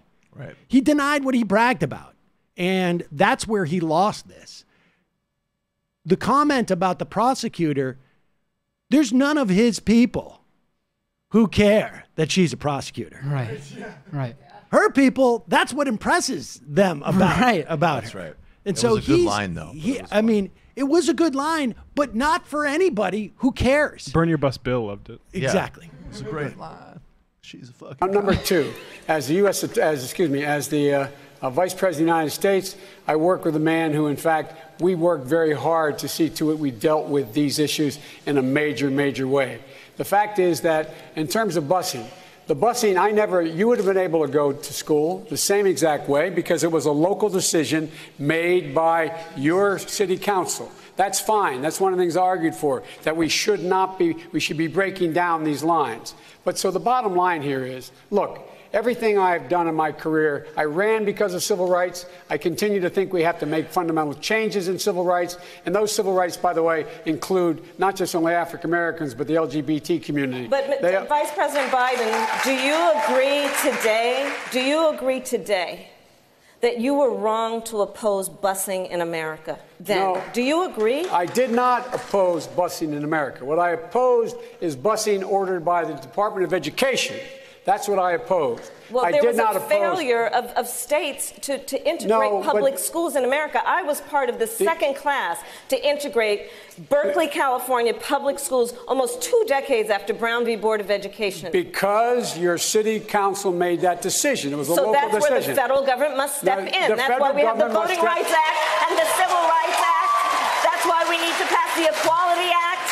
That's why we need to pass the ERA, because there are moments in history where states fail to preserve the civil rights of all people. I have supported the ERA from the very beginning when I ran for the Biden, 30 seconds, because I want to bring other people into this. I supported the ERA from the very beginning. I'm the guy that extended the Voting Rights Act for 25 years. I did that myself. We got to the place where we got 98 out of 98 votes in the United States Senate doing it. I've also argued very strongly that we, in fact, deal with the notion of denying people access to the ballot box. I agree that everybody, once they, in fact, they should. Anyway, my time's up. Well, now, that was sad. What's really bad, and we're seeing this today, and we said it last night, he is using states' rights as a defense. So I mean, he's using municipalities' rights as a defense. But this is exactly what the civil rights fight was about. Barry Goldwater's 64. It also low-key highlights how much older than her he is, right? If he was trying to deny her integration when she was a kid. Yeah. Right. I mean, I think what's like the only path for him, and this must just be his egotism, is to just say, frankly, like, this is just no values, just political advice. I was totally wrong. I've done X, Y, and Z, and I was a senator in the 70s from Delaware, and that was politically untenable. He could totally say that, and it would be a legit thing to say. I think he could have just said, like, look, at the time I had to do that, and today I look back on it, I have regrets. That's what I'm saying. Yeah. That's exactly what I'm saying. You explain the political reality, the idea that you're going to, I mean, look, we'll get him, like, okay, you weren't a brave leader. You didn't have a conscience. You weren't willing to risk your neck. We already know that. What's the second step? You apologize, talk about the history, and center it to today. The third step is, it was in San Francisco, baby. Yeah, but other places, maybe they didn't want it. But look, I was friends with Barack. Anyways, I can't talk anymore. He even forgot what the original reason why he brought that stuff up was. Right. Like, he should have said, like, look, I wanted to get to a win. And if I hadn't done that, we wouldn't have even had the busing. You wouldn't even had the opportunity to bus. And she didn't Which even, would have been a lie. It would have been a lie. But, I just want everybody to remind everybody the letter that the Washington Post, that he wrote to Eastland in 77 saying, thank you for working with me on busing. I mean, this is appalling. No, everyone knows what it means when someone invokes states' rights. Right. All right. Lastly, let's do which one we play. Should we play this Cotton or Kilmeade? I thought maybe we could round it out. Yes, let's round out our week with, of course, some expert analysis of the 2020 Democrat debate night 2. They are even using that in their Chiron. They won't even say Democratic debate night 2. Unbelievable. Here is Fox and Friend. And what is it? Diamond and Silk. Diamond and Silk. Oh, Diamond hell and Silk. Diamond and Silk giving the analysis. Luxury commodities. I think on some level, Diamond, the Democrats don't want this argument for the main reason is they're the ones who gave birth to the Ku Klux Klan. It was a Republican that Abraham Lincoln's party that up until the 1960s that would push back against racism. And somehow that narrative flipped and people are forced to go back and remember what Senator Byrd. Wait a second. We're going to play this back because he's just told you what happened with the parties, which they never want. They went a little too far. They were the party that fought back against racism until the 1960s. Right. And somehow things flipped. So in other words, I think Kilmeade is going with the old, you don't measure a party based upon how racist they are now, but you measure about how many years in their existence they've been racist. It's, you can do it a bunch of different ways. Go ahead. Abraham Lincoln's party that up until the 1960s that would push back against racism. And somehow that narrative flipped and people are forced to go back and remember what Senator Byrd was. And even though every road is named after him and every hallway has a plaque with his face on it. That's an amazing... Should we remove those plaques? Well, also, that's number one. Number two, though, that's an amazing point because Robert Byrd was a member of the Klan, and whatever else you think of him, he apologized endlessly throughout his career. And of course, he was one of the first Senate Democrats to endorse Obama as clearly as part of his desire to make up for that. Strom Thurmond and Jesse Helms both became Republicans and were ardent racists throughout the aughts. Yeah. So, okay. Yeah, but how many years, Michael, has it been since the mid-60s? Right. Right? It's been point. less than 50 years. About 50 years. But how many years before that were the Democrats racist? Dude, it was longer. Kilmeade, game, set, match. Boom. All right, folks.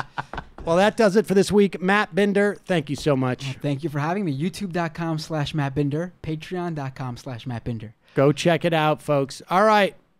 We will see you on Monday. It might take all the strength I got to get to where I want, but I know somehow I'm gonna get there. I wasn't looking when I just got caught between the truth and the light bulb, but finding out won't make me feel any better. Yeah, I know the clock is ticking, but the meds are gonna kick in, and my pilot light shining bright. I guess somewhere the choice was made for the option where you don't get paid, for the road that bends before it finally breaks you. I guess somehow I lost my drive,